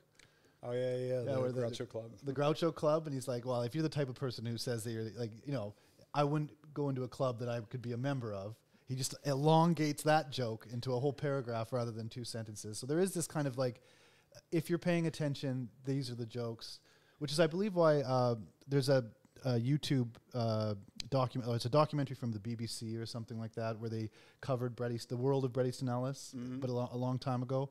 And Will Self, a writer in that, says, if you really want to enjoy American Psycho, read it in one sitting, because then you get all the jokes. I tried to do this, and then I failed miserably. Just because life got in the way and everything like that. But I wish I could have. Yeah, I mean, it definitely puts little placeholders in there to sort of, as you pass through, and it sort of references itself back and forth. And it even has that, I've got like my elbow here, because I'm a big Gertrude Stein fan, says a rose is a rose is a rose. Yeah. In the book, it's a rolls is a rolls is a rolls. Yeah. So it's definitely, that's a phrase that pops up, I think, during the lunch he's having it with Evelyn when his mind just starts drifting. Yeah. So it's definitely like, there's references to that, I think. Oh yeah, it's chock full of, because it is kind of like pop culture and what's going on, but there's this kind of undercurrent of literary comments or anything. Well, obviously with the beginning, like we've already said. Oh yeah, with Dante. But then, throughout it, there's constant references to stuff if you're paying attention. Yeah, I think the sociologist whose name I've forgotten, sorry, he also referenced that the final line, which he said was from Sartre, from the play, the No Exit play. Right. I always thought of it kind of like you've entered hell and now you can't get out. Like there is no exit. Yeah. Yeah. So, anything else you'd like to add about American Psycho? I mean, you brought some notes. It's fascinating just reading it now, just in the world that we enter now. Because I was reading the sort of Wikipedia articles about it and whatever, sort of prepping the last minute, trying to pick up something. And there's all these comments from the time about how it's, it's actually this hard-hitting satire about consumerism and everything. And it doesn't really feel like that. It does feel like that, but it seems like such an obvious read just because the way it's being listed and everything. And it feels more, you talked about this, and I think with IRVINE WELSH, you talked about this a little bit. It's just the sheer sort of like, he seems to be losing his grip of reality, particularly through images, just this constant wash of images. And it made me think of Red Pill by Hari Kunzru, which I just read recently, which also features heavily Donald Trump and is written and it sort of takes place in the months leading up to the 2016 election. And it's a very kind of weirdly prophetic document in that way, just in how it fits into our current moment that we're having now. Yeah, it is. That's like the thing the biggest takeaway I had reading it today was that he predicted this kind of mindset or feeling that everyone has now, like where everything is kind of flattened together, like I was saying in the interview or in the intro, where we shop, we have our porn, we have Tinder, everything's on the same screen and they're considered equal. And he treats all these things equal, which seemed, psycho at the time, but now that is kind of how everyone is. And then to predict that Donald Trump would be something that people were obsessed with, and Ben and Jerry's would get political. Like there's a point when there's a Ben and Jerry's and it gets political. This is like, it's amazing that he was able to intuit that this is the way people were thinking. And it makes me think, and this is as far out of a theory as I'm gonna go, is that the very people who made the world we're in today are the people he's writing about then. And if computer code and the way websites are built is a language just like English or something like that, and it's a kind of an art form in that way, we are getting their mind imprinted on us, just like you get when you read any art, you get a little bit of the artist who made it, like you get that reflected back at you. And now in this corporate culture that we have today, what he was analyzing, or at least kind of trying to exemplify in American Psycho, is now what everyone lives in. That's the stuff we're filtering through. This is how we live, is this world built by those Wall Street people today. I think that's why it feels so prophetic. It's almost like one of these like the next 5 minutes sci-fi, which seems like it was a contemporary type thing, but it did end up predicting quite a bit. I don't know. I mean, he is a writer of sort of the visual image, of like TV channels, of MTV, of this sort of thing. And ever since like the 80s, it feels like we've been experiencing this sort of collective thing through basically Western, like United States nostalgia. Like I know exactly everything about Happy Days without having seen a single episode of that, just because it gets repeated endlessly in like other television shows that I have experienced. And he's a very much a writer of that generation. Right. So it's sort of those echoes that echo through his work. They follow on. And that's what's happened to American Psycho in a way. It's become part of the collective conscious because everyone's got an idea of what they think it is because of the movie and then the way it's been memed, like it's used quite a bit online, that if you actually read the book, it's a completely different experience because I didn't realize how far my remembering of it or understanding of it had drifted just by being constantly reading articles or things that are compared to Patrick Bateman, or having friends be like, "Oh, I'm in my Patrick Bateman phase," because they're going to the gym. That's a person in Iceland who said that to me. And they were like proud of it. So this is a thing where it took a life of its own to the point where when you go back to the text, you realize it is a completely different thing. I mean, so much of that was through the movie, obviously. Yeah. And that's a fascinating thing that I know you're going to get to next, basically. But it is odd. It feels, because I watched it recently, and it feels like Christian Bale, there are these scenes that sort of capture this like neurosis that he's just constantly in the crux of. But there's something about being outside that and looking at him and sort of looking at sort of this like chiseled like masculinity that's on display there, that there is stuff that gets a little lost in a way, like because he's just constantly just caught in his own insecurities throughout the entire book. And I know, and you were speaking earlier about whether people thought the murders happened or not. And I think I definitely fall in the line of, maybe also because it's fronted by a quote from Notes from the Underground by Dostoevsky. But I definitely fall in the line of this reads to me, remember that cop in Brooklyn that got arrested, like Cannibal Cop? Remember that story? No, I don't. No, it was a great little like New York Post story, like Cannibal Cop and everything. But I was like, there was a man who he got arrested for basically like writing fantasies about eating other people, and he was a New York policeman. And this feels like one of those found documents a little bit to me, or at least that was the reading I had. It was someone sort of pouring all their frustration about their position in the world and all their issues with women. And I'm not speaking about Bret Easton on this here, I should specify. But I sort of like, I had this, I had a sense of a protagonist somewhere beyond Bateman that was sort of pouring all these like horrific fantasies that he had nowhere else to put but the page throughout. That was sort of the reading that struck out at me while I was going through it this time. Oh, well, perfect. That's a great way to segue into the next interview. Thank you. So now the next interview, like he was saying, we have the screenwriter, the co-screenwriter of the American Psycho film adaptation, Guinevere Turner.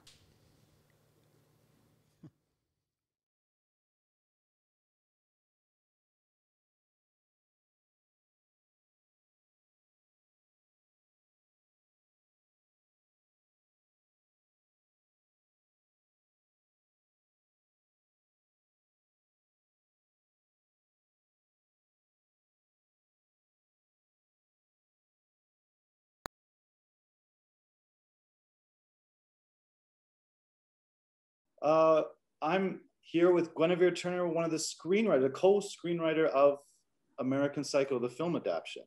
How are you doing? I'm great, thanks. So I guess the first question I would have to ask, how did it come to you adapting American Psycho with Mary Herron, right? The Canadian director. Yes, Mary Herron and I were working on a screenplay together about the pinup girl, Betty Page. And she was approached to do the adaptation and also to direct the film, the adaptation of American Psycho. And we were already working together, and she said, "You're gonna hate me because I know you're gonna hate this book and you don't like scary, gory things, but I think that we could make a really great feminist, interesting, funny movie out of it. And so I read the book and I was like, yes, I hate you. And I hate this Bret Ellis character, whoever he is. When I first met Bret, I was like, one of the first things I said was like, what is your problem? Like, it's such a crazy book.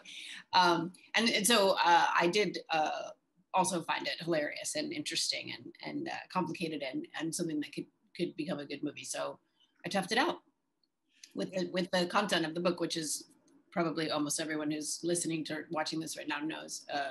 It can be extremely rough at times, that book, American Psycho. Yeah, and your adaptation, like you select, obviously when you do an adaptation, because it's quite a large book and you're making it into this kind of hour, 50-minute film or so. So how did you change your adaptation and angle so that you got the film you wanted to produce, the adaptation that you wanted to do? Well, it's a really tricky book, and we, Mary Herron and I, were the sixth people or people team to tackle it. So it was kind of, I think, at the end of its rope in terms of actually becoming a film, because nobody could seem to figure out how to do it. And it's challenging because there are entire chapters that don't have a plot. They're just music reviews basically in Patrick Bateman's voice. And then there is endless cataloging, listing off of suits or style stuff, just stuff, fancy stuff, and how to do that. And then, if one were, there's a version of that book that could be a really intense movie in terms of violence. And so what we knew was that we loved the music stuff. How do we integrate that? How do we make it cinematic? That we didn't really think we needed to find a cinematic way to replicate the endless, that works on the page, but I don't know how it would work in a movie. And then we decided that, hilariously, we were like, the book is ambiguous about whether or not it's all in his head. And we don't like movies where we're all a dream, we're all in someone's head. So we're going to make it very clear that he's really killing people. Number one question that comes out of people's mouths when they talk to me about this movie is, was it all in his head? And I'm like, damn, we failed. We failed in terms of, clearly it's still ambiguous. It's as ambiguous as it is in the book, I guess. But did you fail if people are arguing about the end of your movie? Say a young man on Reddit arguing with me about the meaning of the ending of the movie? I like both, and actually I saw the movie first before I read the book. Mm. But the big difference, like, because I'm rereading it and going over it and kind of trying to figure out exactly how I feel about each part, the book really comes off as he didn't do it. Like, that it's all in his head, yeah. All in his head, and the book seems to be more about a relationship with you, the reader, than it is about than you could possibly do with the movie. Whereas the movie is very obviously kind of like more. It's like the book is kind of like the anxieties of a gay man who's like closeted, or at least expressing it. And then the movie is very much you can tell that it's written by a woman once almost. Because it's so shocking that you think, what? And then you go over and you're like, oh, this has it's almost like the ending is about the patriarchy in a way, to be like a buzzword today. Like, all these people are complicit in him getting away with his crimes, and it's there, and he is doing it, but he doesn't even know if he's guilty or not. It's got a really relevance to a lot of the stuff being spoken about today, it feels like. I know. I mean, I rewatched it recently, and was sort of, I was cringing a little bit because we have Trump jokes. We have two Trump jokes. Not cringing, just cringing for all of humankind when that was actually a funny joke to make. You know what I mean? When he was just a punchline and not destroying the world. But it does feel like the term toxic masculinity is really what we're talking about. Way before that was a turn of phrase that people were using so frequently. So yeah, I mean, it was interesting too, talking to Bret. We met him while we were doing the adaptation and hung out a lot and just talked to him about his relationship to the book. And he actually said that he really thought that he was writing a feminist book. So imagine his disappointment when it was, not only was it not considered a feminist book, it pissed feminists off and became like this, you know, piece of work that, you know, was held up as an example of bad misogynist art. And that was interesting too. It's almost like I saw that in the book, what he was going for. And I mean, at some point it was just like, well, if there wasn't so much protracted sexualized violence toward women, then people wouldn't get distracted by that. But Mary and I also just really, we didn't want to look like, you know, lady filmmakers who, you know, were afraid of the violence. Like we, you know, we knew we had to have some real violence, but we just, you know, a fraction of, for people who haven't read the book but have seen the film. I mean, that movie, it makes it, the movie makes the book look like a Disney film. Wait, the other way around. The book makes the movie look like a Disney film. And what's interesting too is that we had controversy along the way because they offered the lead role to Leonardo DiCaprio, and he was the biggest movie star in the world at the time. He was just coming off Titanic, and then Mary said she didn't want to direct the biggest movie star in the world in this movie. She's like, oh, you know, there's going to be a team of people telling what to do. Yeah. And so Oliver Stone then came on board. So imagine that movie. Yeah. It was directed by Oliver Stone and starring Leonardo DiCaprio. I just kind of, part of me wants that movie to exist because I'm just so curious how you just know it would be very different. It's Oliver Stone, like his style is like over the topness is what he does.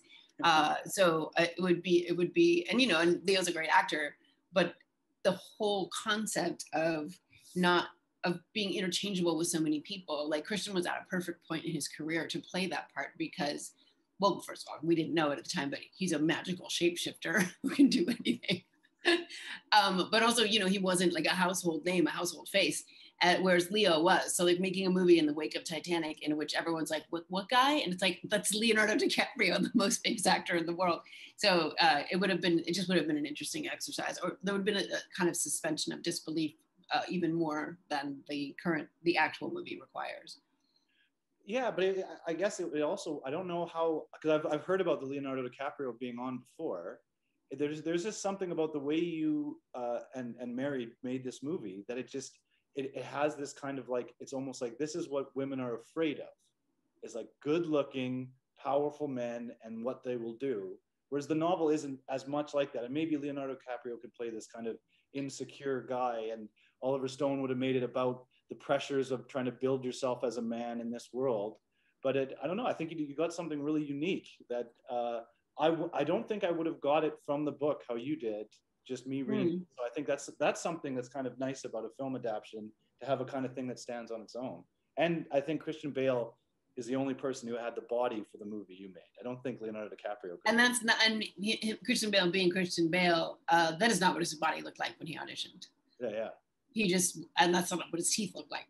Like he literally got his teeth like straightened and Americanized. You know, he like Tom Cruise and his own and Christian's own agent were his like sort of, you know, who he was trying to emulate or copy. And then he just went from just having a nice young man's body to having this like ridiculous Adonis. Like, that's Mr. Bale. That we've all seen that man is incredibly committed to his roles. Yeah, and so obviously you were saying like Bret got he thought of it as a feminist novel. At least it was a kind of like an indictment of male behavior, or the way that the culture was going then.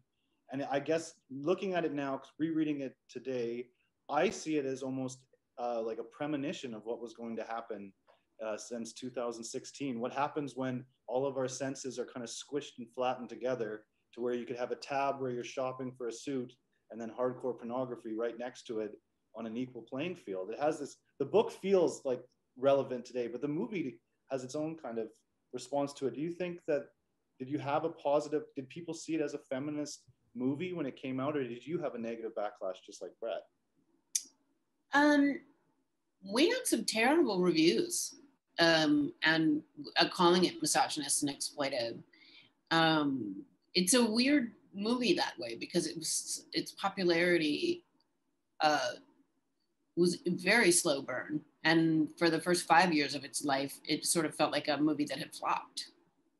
I think we owe part of its new success to, or newish success to literally a generation of people being born and growing up, because it's been 20 years, and to Christian's fame, because people, I think, saw him in all the many amazing roles he's done, and then just wanted to see what else can this guy do, and they discovered American Psycho. But then also, I think maybe that we weren't close enough to the 80s, and the world hadn't metastasized into what it is now. Like, it was just kind of in an in-between space culturally.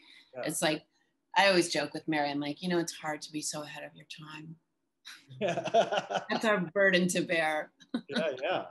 But there's also, it also seems like the movie was so memeable, which wouldn't have been possible back then.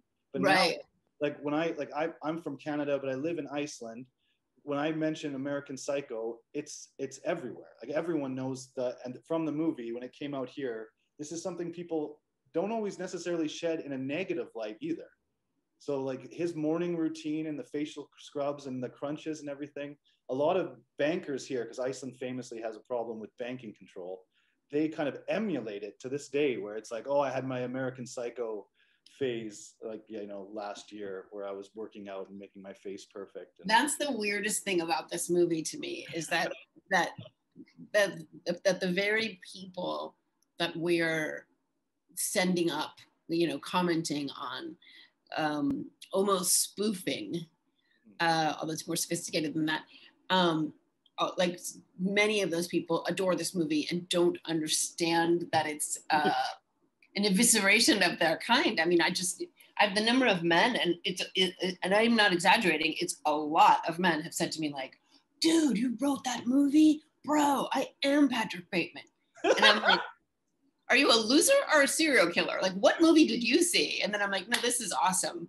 It's actually sending up people. The people it's sending up are some of its biggest fans. It's operating at a lot of levels, as any Bret Ellis thing. Anything that Bret Ellis touches will somehow operate on a meta level. Although Bret has. Did he tweet it? Did he do it in an interview? He said American Psycho never should have been made into a movie. Yeah, I can understand why he thinks that. Not because of not liking the movie, but it's such a personal book. Like, reading it now and after listening to him on his podcast, like, you know, like these asides where he talks about Genesis and Whitney Houston and Huey Lewis in the news, this is what Bret is still doing to this day. Like, this is a really personal book for him. So I can imagine when it gets adapted and kind of, it's a life of its own. He's like, that was actually kind of like how I really felt. This is about me and my insecurities. And he couldn't really admit that, I don't think, for a while. So I could see that kind of response, because it has become its own beast. Like, at the end of this live stream, we have people from all around the world reading sections in different languages, and all the 30 different languages this has been published in. Like, this is and it got popular on top. It was one of those weird books like Fight Club that got kind of a boost from the movie as well. So the book became more popular because of the movie, and they played off each other as different things. It's really fascinating. I know. I mean, but I do think that there are a lot of people who like the book, like the movie, who wouldn't be able to stomach the book. Yeah. You know, who wouldn't see the violence as, you know, ironic, or not ironic, but, you know, making a point, or the excess of the violence is, you know, is making its own point about just being excessive, you know. Yeah, that's the different kind of, like, even in the movie, the violence is not where there's any humor at all. Like, the violence is when it delves into, like, horror in the movie. But in the book, he manages sometimes to make these recollections of horrible things be kind of darkly funny. Yeah. Yeah, like how you guys do that. I don't know how it happened with this movie, but because I just rewatched it last night, and it's just. Did you recognize me? Yes, 20 years ago? I thought your role was the closest to the book. Yeah, I mean the dialogue, and I believe my dialogue is directly from the book. I mean, the scene is much longer in the book, but those words are. But I was dying to just be able to go, where do you summer? Yeah, I was like, that's genius. That's Bret. Yeah, it was it was really good. The movie, but the movie, the even the musical references that you guys got in, he's addressing it to them, so it becomes kind of menacing. Like when he's like, Huey Lewis in the news, then he, cuts up Paul Allen or Paul Owen in the book. When he does that in the movie, it makes it like, so these kind of things are psychopathic and weird, but in the book, he's addressing the reader, and it's almost like sad and lonely. So it's like, we just loved those passages, those music passages, but we were really stumped. How did we do this? We were pretty proud of ourselves. We're like, oh, when he starts talking about music, you're going to start to realize this person is toast. Like, if he gets done talking about Whitney Houston, he's going to kill you. So it's different because it lost some of its loserishness because it got scary, where you got scared for. I'm amazed at how many people actually let us use their music. You will notice if you listen closely in the Whitney Houston monologue, where I'm also laughing at him for liking Whitney Houston. Sorry, Whitney. It just sounds like an orchestral arrangement that sounds just enough like The Greatest Love of All, that if you're talking about Whitney Houston and you're listening to that, you might think you're hearing it. So the Whitney Houston's estate didn't want to use our music, didn't want to let us use her music. Surprise. Huey Lewis, on the other hand, not only said fine, but have you seen that Huey Lewis himself did a shot-for-shot remake of the scene where he talks about Huey Lewis and the news, but Huey Lewis is talking about American Psycho, the movie, and the person sitting in the chair, that would be Jared Leto, is Weird Al Yankovic, who made a lot of fun of Huey Lewis, so he gets the kid. It's very meta and it's very well done. I highly recommend it. Okay, yeah, I'll definitely share that. It begins with, do you like American Psycho? And he's like in the raincoat, and I'm just like, you know what, Huey? I respect you that you realize that like you were a punchline in this movie, but you're like embracing it. Oh yeah, the where you guys got comedy, it's so funny how it's different than the book, and you were able to get this. How was it like writing for, like, did you imagine a different person playing Bateman when you were writing it? Like, what did you have in your head for Bateman when you thought of this, or did you already have Leonardo DiCaprio or someone in mind?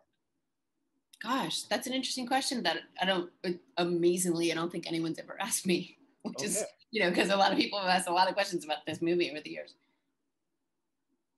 I mean, I think that I just had like a Max Headroom in my head. Max Headroom was like was he in a music video? What did Max Headroom do? He was just like an ultimate 80s iconic, digital robot man. I don't even know what he was. But I also pictured the video of Peter Gabriel's Big Time. Okay. Which is also iconic 80s, really poking at the same message. So there was a lot of imagery from the 80s, but there was no face. I mean, maybe because I was starting to know Bret and hang out with him, there might have been a little Bret in Patrick, because Bret's tall and handsome and, dresses well. Yeah. But like even in general, when I'm writing, there's a shapeshifter. It's a dream. It feels like a character in your dream. You're like, where it was my mom, but it wasn't my mom, and then it turned into like my dog and whatever. It's like that.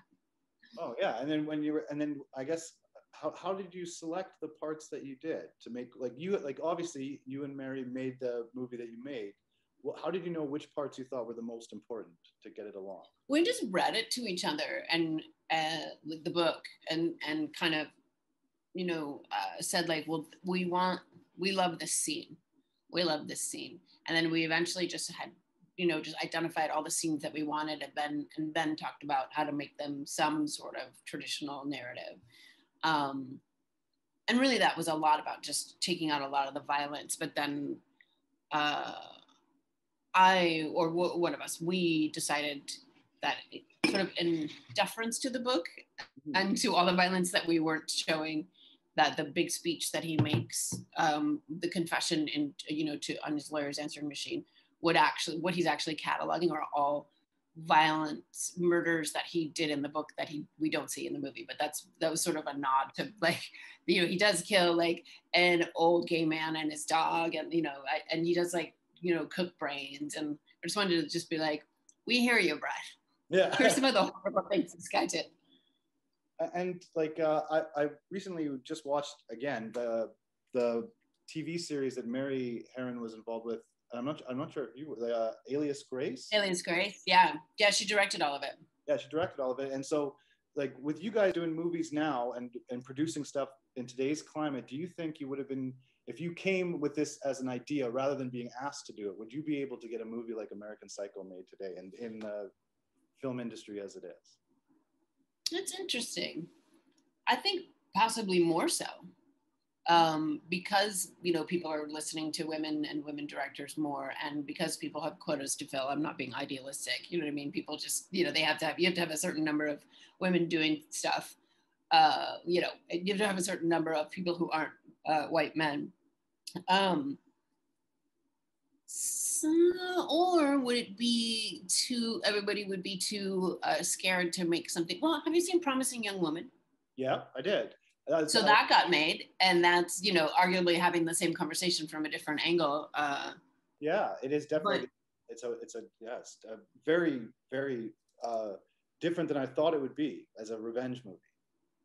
Yeah, I deliberately didn't pay attention once I knew what it was to any. I didn't want to know. Yeah, it's a really interesting movie. It's, you know, I just saw it like 3 days ago, and I'm still talking about it. Yeah. So if that movie can get made, but that's a female protagonist. Mm-hmm. And like the guys in that movie are not Christian Bale. Like the thing about American Psycho is that Christian Bale is so attractive that women would still kind of be attracted to him when he's doing this awful stuff, and men still want to be him, even though he's obviously a loser and a serial killer. Right. Whereas like the guys in Promising Young Woman are very, like, they're nice and things like that. But this is not the same sort of image of a movie.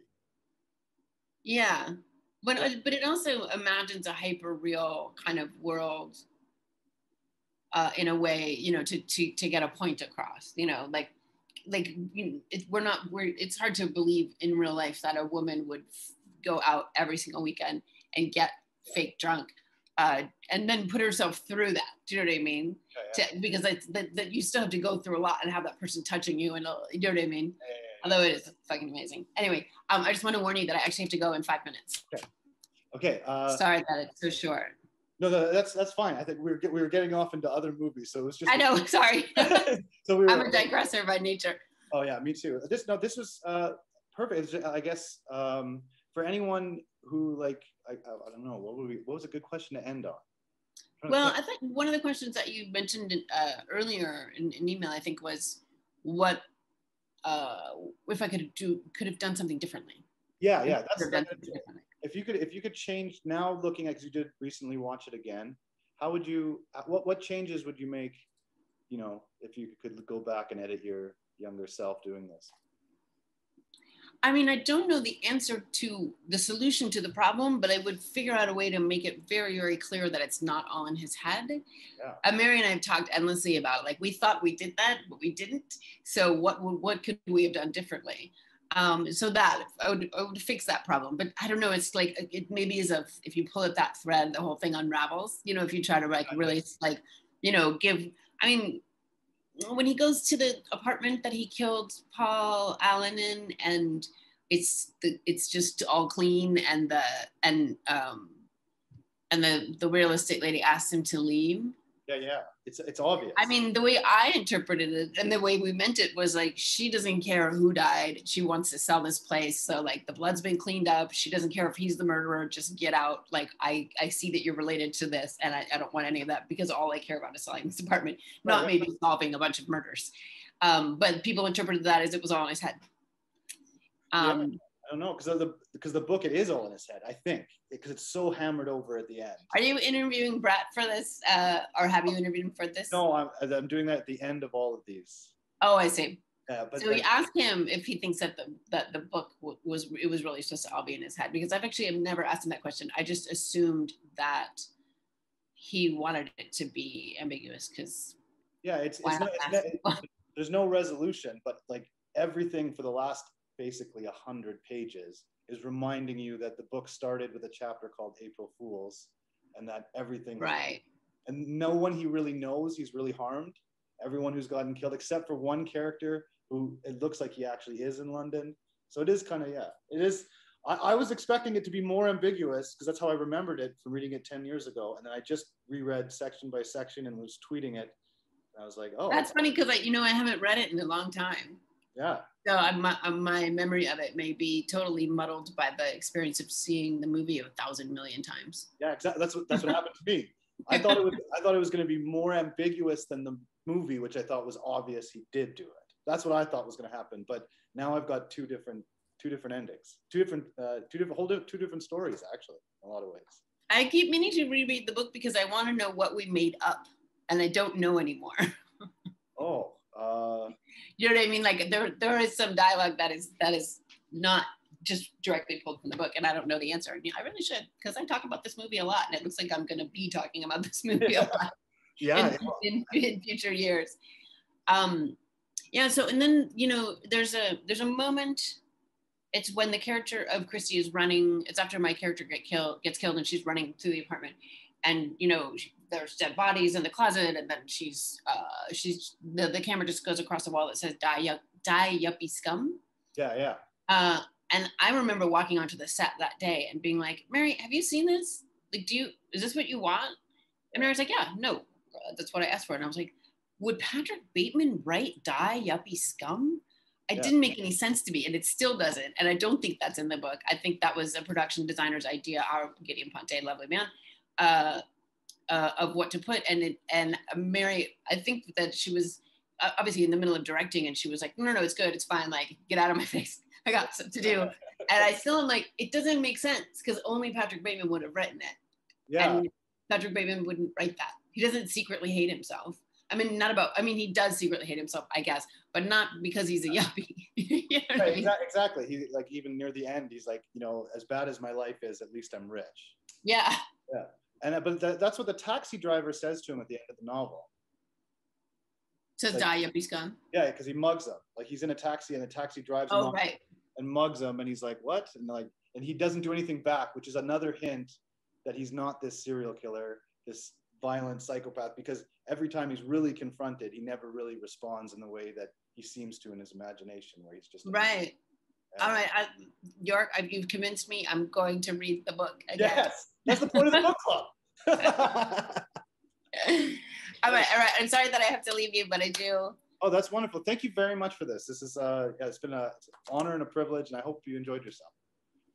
I did. Yeah. Thank you. Yeah. Bye for now. Bye-bye.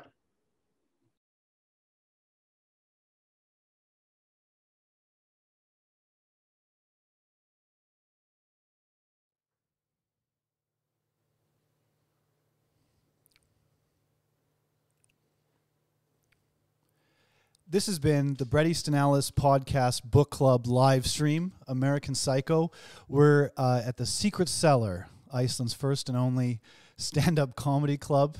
A thank you to Miami Club. It's a bar here in Iceland where we filmed the intro. Also a thank you to Brecky, the person who filmed and edited the intro we did. Cormacal Skalder is the clothing store that supplied the suit. Yeah, so thank you to them as well. I want to leave you everyone with a little thing here. From a blurb inside of American Psycho, it says, "He has forced us to look at the intolerable material, and so few novelists try for that anymore." And that was Norman Mailer in Vanity Fair. And Norman Mailer wrote a book, a Manhattan novel about murder, about a guy who gets into the crazy underbelly. It's not as surreal in any way. And Joan Didion had said about this novel, perhaps the only serious New York novel since The Great Gatsby.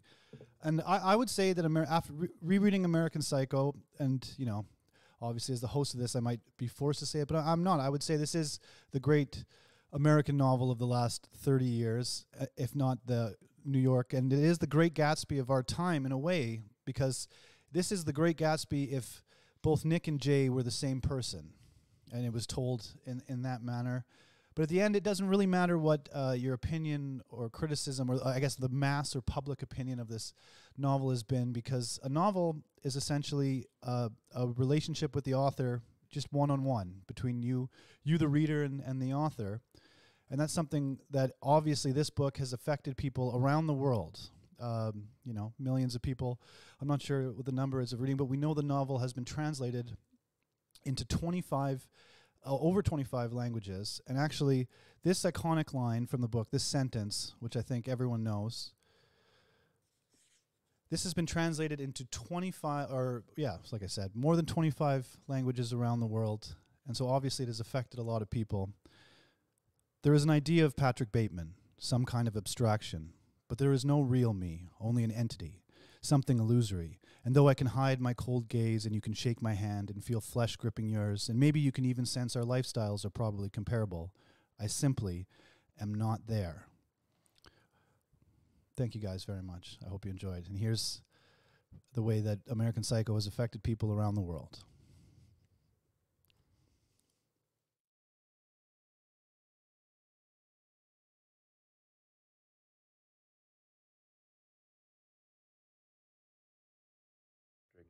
Bateman. Einen abstrakten Entwurf, aber kein wahres Ich, nur eine Erscheinung. Etwas Schemenhaftes. Und obwohl ich in der Lage bin, mein kaltes Starren zu verbergen und du mir die Hand schütteln kannst und dabei Fleisch spürst, das Fleisch umschließt und vielleicht sogar das Gefühl hast, unser Lebensstil sei vergleichbar. Ich bin einfach nicht da. Hay como una idea de Patrick Bateman, una especie de abstracción, pero no hay un yo auténtico, solo una entidad, algo ilusorio.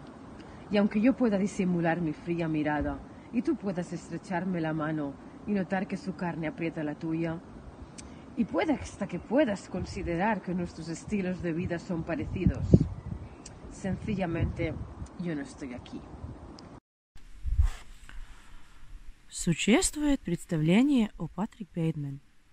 Некая абстракция, но нет меня настоящего, только какая-то иллюзорная сущность.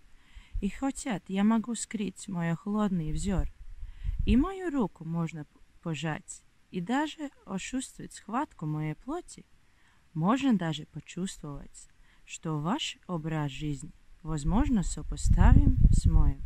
Меня просто нет.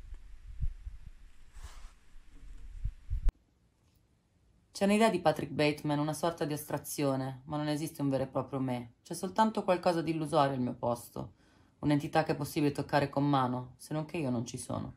Puoi pure sentire la mia carne a contatto con la tua e credere che i nostri stili di vita siano comparabili, ma io semplicemente non ci sono. Er is wel zoiets als Patrick Bateman, een soort illusie. Maar er is geen echt ik, alleen een entiteit, een denkbeeld, iets. En hoewel ik mijn kille blik kan verbergen en mijn vlees voelt wanneer je mijn handen schudt. En misschien zelfs kunt voelen dat onze levensstijlen vergelijkbaar zijn, ben ik er simpelweg niet. Il existe une idée de Patrick Bateman. Une espèce d'abstraction. Mais il n'existe pas de moi réel. Juste une entité. Une chose illusoire. Bien que je puisse dissimuler mon regard glacé, mon regard fixe, bien que vous puissiez me serrer la main et sentir une chair qui étreint la vôtre, et peut-être même considérer que nous avons des styles de vie comparables, je ne suis tout simplement pas là.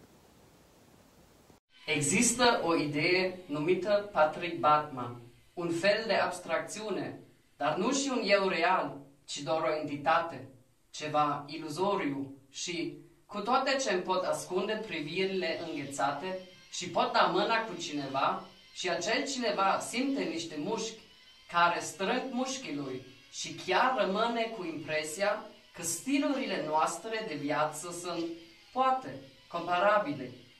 Eu, pur și simplu, nu exist.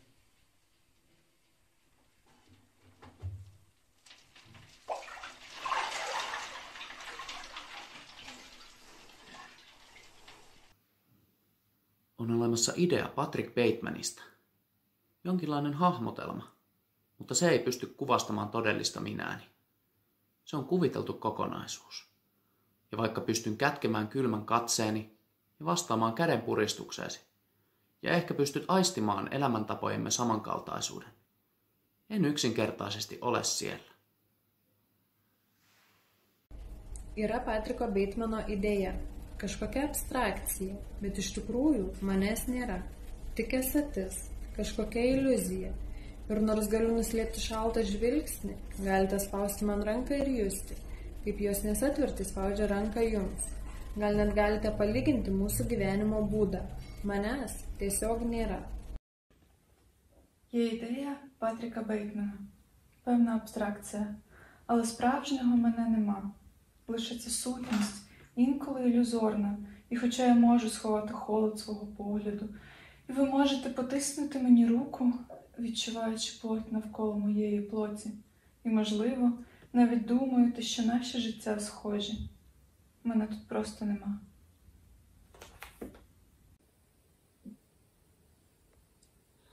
Postoji ideja o Patriku Batemanu, kao neka abstrakcija, ali nema pravog mene, već je tu samo jedinka, nešto nestvarno.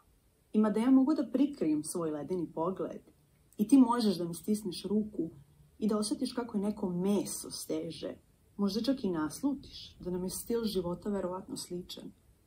Mene jednostavno nema.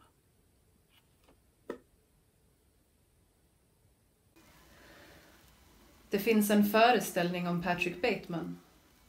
En slags abstraktion. Men det finns inget verkligt jag. Bara en varelse. Någonting inbillat. Och trots att jag kan gömma min kalla blick och du kan skaka min hand och känna att det är kött som greppar ditt. Och kanske till och med känna att våra sätt att leva förmodligen är jämförbara. Så är jag helt enkelt inte där. Има представа за Патрик Бейтман. Някаква абстракция. Но няма истинско аз, а само същество. Нещо илюзорно и макар да мога да скрия студения си поглед и вие да стиснете ръката ми и да почувствате как плът обхваща вашата. И може би дори може да усетите, че начинът ни на живот вероятно е сравним. Аз просто не съм tam. Jest coś takiego jak idea Patrika Batemana. Coś w rodzaju abstrakcji, która nie jest mną, a jedynie bytem, w dodatku iluzorycznym. I chociaż wcale nie muszę patrzeć lodowatym wzrokiem i można potrząsnąć moją dłonią, czując prawdziwe ciało, i chociaż komuś może wydawać się, że nasze, moje i jego żywoty są porównywalne, to mnie po prostu nie ma. Pastāv Patrika Batemana ideja. Kaut kāda abstrakcija, taču nekāda reāla manis nav. Tikai vienība, kaut kas iluzors. Un kaut gan es varētu noslēpt savu ledēno skatienu, un tu vari man paspiest roku un sajust, kā tavam tvērienam atbild dzīva miesa, un varbūt pat konstatēt, ka mums ir līdzīgs dzīvesveids. Manis vienkārši te nav.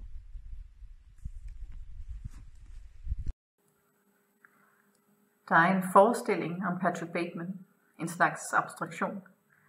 Men der er intet virkeligt jeg, kun en væren, noget illusorisk. Og selvom jeg kan skjule mit kolde blik, og du kan trykke min hånd og mærke kød gribe om dit, og måske kan du endda føle, at vores livsstil sandsynligvis er sammenlignelig. Jeg er der simpelthen ikke. This is Creation. Postoji predodžba o Patriku Batemanu. Nekakva abstrakcija, ali ne postojem stvarni ja. Samo neka tlapnja i premda mogu prikriti svoj hladni pogled, i ti se možeš rukovati sa mnom i osjetiti kožu kako dodiruje tvoju i možda čak osjetiti da su naši životi usporedivi. Mene jednostavno nema. Taková je představa Patrika Batemana.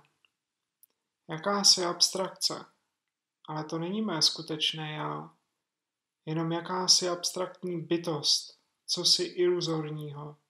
A ačkoliv dovedu skrývat chlad ve svých očích a ty si se mnou můžeš potřást rukou a ucítit její sevření a možná si i myslet, že máme podobný životní styl, já to prostě nejsem. Hi ha com una idea d'en Patrick Bateman, una espècie d'abstracció, però no hi ha un jo autèntic, només una entitat, quelcom il·lusori.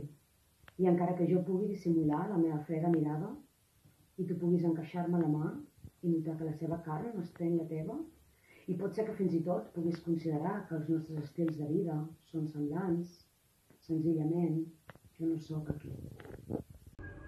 Van egy elképzelés Patrick Batemanről, valamifelé absztrakció, de nincs igazi én, csak egy entitás, valami illuzorikus, és bár el tudom rejteni hideg tekintetemet, és megrázhatod a kezem, és meg tudod érezni, hogy a test megfogja a tiédet, és talán még azt is megérezheted, hogy életstílusunk valószínűleg összehasonlítható. Én nem vagyok ott.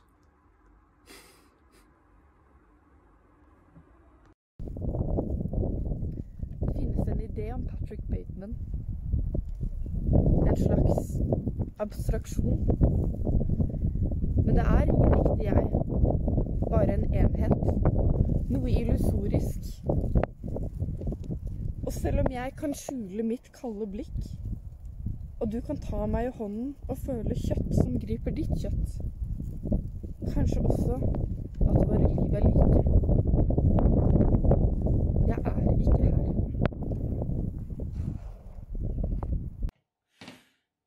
关于帕特里克·贝特曼存在这个国象，某种抽象概念，但真实的我并不存在，存在的仅仅是一具尸体，让人产生错觉。虽然我能藏起冰冷的目光，并且在我们握手时，你能感受到见我的手，或许你甚至可以感觉到我们的生活方式大同小异，但我并不存在那里。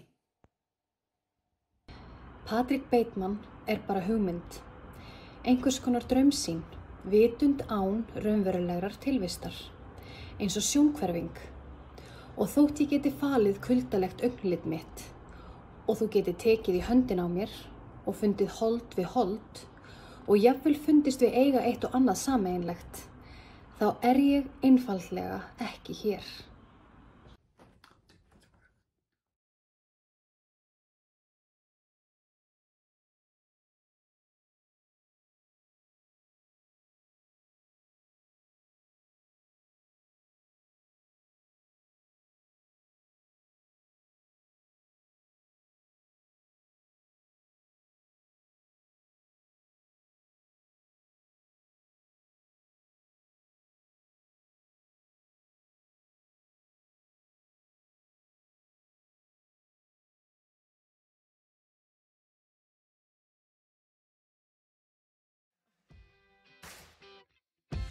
When I think about it, makes me think I'm bad. Wonder about it and I don't know why. Won't you tell me, baby? I'm pouring up, I got my shoes untied, and I'm thinking about you every single night. It's not enough for me to just stand by, just thinking about you, baby. I'm over in it, I got my shoes untied, and I hold the answer to your question why. Tell me you left me and I won't lie. Just thinking about you, baby. Sophisticated from head to toe. Tell me something that you just don't know. Oh, I get warmer as I pass by. You look at me, baby, like my shoes untied, and it's starting to drive me crazy.